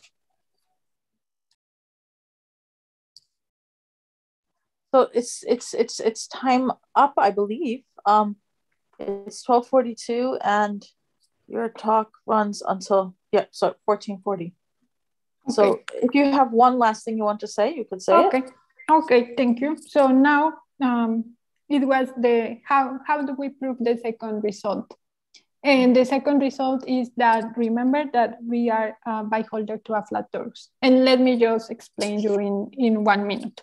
So what one does first is show that our manifold M bar is Gromov-Hausdorff close to a ball in Euclidean space. Okay. So now that we are Gromov-Hausdorff close to these Euclidean balls, and this was the effective way to do this proof, is the following. So we are going to do some Gromov-Hausdorff convergence. So we take a sequence of manifolds. Okay. Then what we have with this sequence of manifolds that satisfy these conditions, we can take these coverings of them, and then these will converge to Euclidean space. But then we have manifolds acting here. Sorry, we have groups acting on these manifolds. And these groups are also going to, and actually remember, these are sets to the big one or to the n, because now n is fixed. And this is actually also going to converge to a group that is also C to the n. So the quotients, so these quotients are going to converge to a flat torus. And once that we have this, remember that we wanted to say that we have an epsilon. So the end game is the following theorem that says that if you have Gromov-Hausdorff closeness, well, there exists an epsilon such that if you have Gromov-Hausdorff closeness, then M and N have to be biholder. Okay, and that's where you get that you have this biholder thing. Okay, and well, I'm going to skip this, but now I guess it makes sense what I told you about. We have to replace this Gromov-Hausdorff closeness using something called Mondino neighbors almost splitting. And I guess that's it. Thank you for your attention and the invitation. Thank you very much. Thank you. Thank you. So we have to do questions for both speakers at the same time, and so we'll start with questions on Dr. Petean's talk. Perhaps Jimmy, you can put on your screen again. Okay.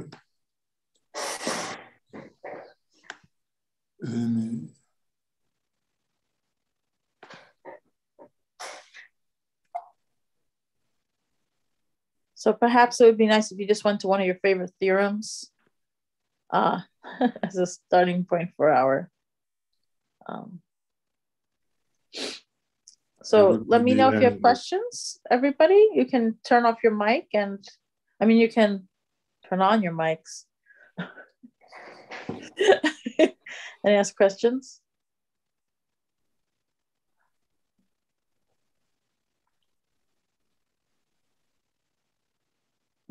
Okay, I'll ask one first. When you, in this proof, it's an existence proof. But do you have also some properties of these various solutions as well as the fact that they exist?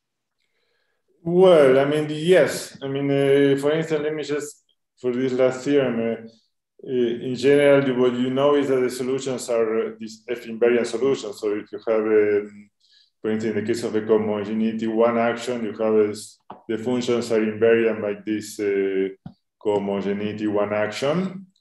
You know that, and you also know the kind of the number of critical points this one has, right? Because these come from the constant solution, and they appear like at they appear as the verification points as because of certain solutions of the Laplacian eigenvalue problem. So this, depending on how many zeros the Laplace eigenfunction has, this is going to tell you the number of peaks of the solution that appear at that bifurcation point. And precisely one thing that it was saying that it was necessary that they don't, the branches of solution don't intersect. The way to prove is that you can see that this number of peaks remain constant along the curve. That's everything that you can say. But thank you. Let me make a picture of that. Are there other questions?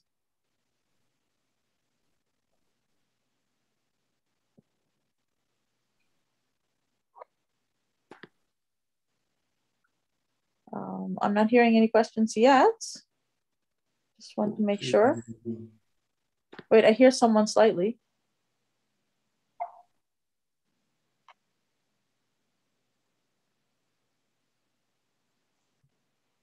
Let me just double check in the chat.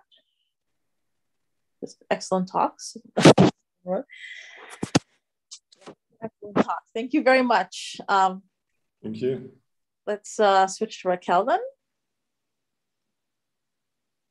Raquel, do you want to share now? Oh, let me just.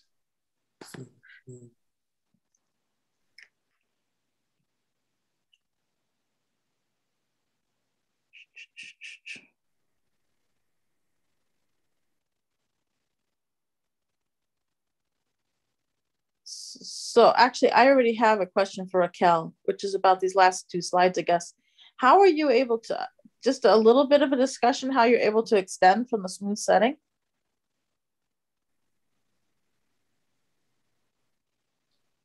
I don't hear, maybe you're muted. Thank you. Okay. So I just was curious how you're able to extend from the smooth setting some of these results before. Gromov and Galot's theorem is actually kind of straightforward once that you prove that the covering, the X bar, the one X bar, that this one is an RCD-KN space. Okay. And then the other conditions, we first actually proved this Gromov-Hausdorff closeness to a flat torus. And this uses the almost splitting theorem by Mondino and Neighbor, in which you study these excess functions instead of doing this kind of harmonic replacement that Shiger encoding did. So it's a different proof, okay. Yeah, and this is done again by induction. And what you have to do is show that every time that you want to keep splitting lines or almost splitting lines, you want to get more factors, more RK factors. And what you want to say is that then this other factor has big diameter. So then you can start splitting. And what about these two conditions? They rely on like more recent theory of RCD spaces, like Brue and Semola, that show that these spaces have an essential dimension. So basically the floor of N. Yeah. Some questions. I have more, but let's give other people a chance. Other questions? I see shaking heads. Maybe I will ask one more question. Okay, I will ask another question. Are there examples showing that if the n is not an integer? Is there what? Is there a hope that someone might make a counterexample? That I don't know. Yes, I don't know.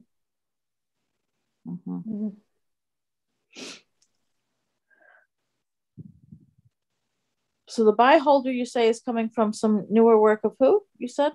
Well, in our case, the byholder homomorphic, that was Mondino-Kapovich. Mondino-Kapovich, okay. Yeah. And actually, yes, first, maybe I lied a bit. We proved the pointed Gromov-Hausdorff convergence to this flat torus. And then you have to study what is going on with the measure. And then you say that then you have measured Gromov-Hausdorff closeness. And then you apply this Mondino-Kapovich theorem because only works for MGH closeness. Right, thank you very much. Does anyone have any comments or questions in general?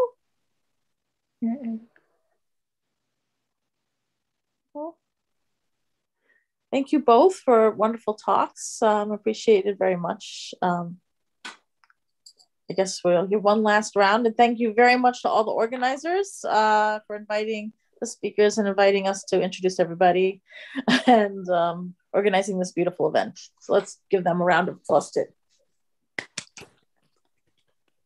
Okay. Thanks. Thank you very much. Thank you very much, Professor Sormani, for this wonderful work, and all the speakers and all the people that are here together with us. This was a wonderful event. I want to express my gratitude to everyone for their time and their work and their effort. As you know, this is a series of workshops that we have been doing for the last... Sorry? Oh. Okay, maybe someone has its microphone on. Anyway. So I'm making a closing statement for this workshop. Thanking again everyone, and taking the opportunity to tell you that here in TUAS and TYAN, we're thinking about what comes next after this session. As some of you may know, we started this effort during the pandemic, so we started in a virtual modus. But we were thinking about moving these workshops to be presential ones. And so it's my pleasure to announce you that we're planning a new version of this workshop for this fall. So this workshop will be organized by us and Paolo Piscioni and a lot of more people. This workshop will take place tentatively between September 12 and 16. And it will take place in Sao Paulo, Brazil. I invite you to stay tuned to our networks to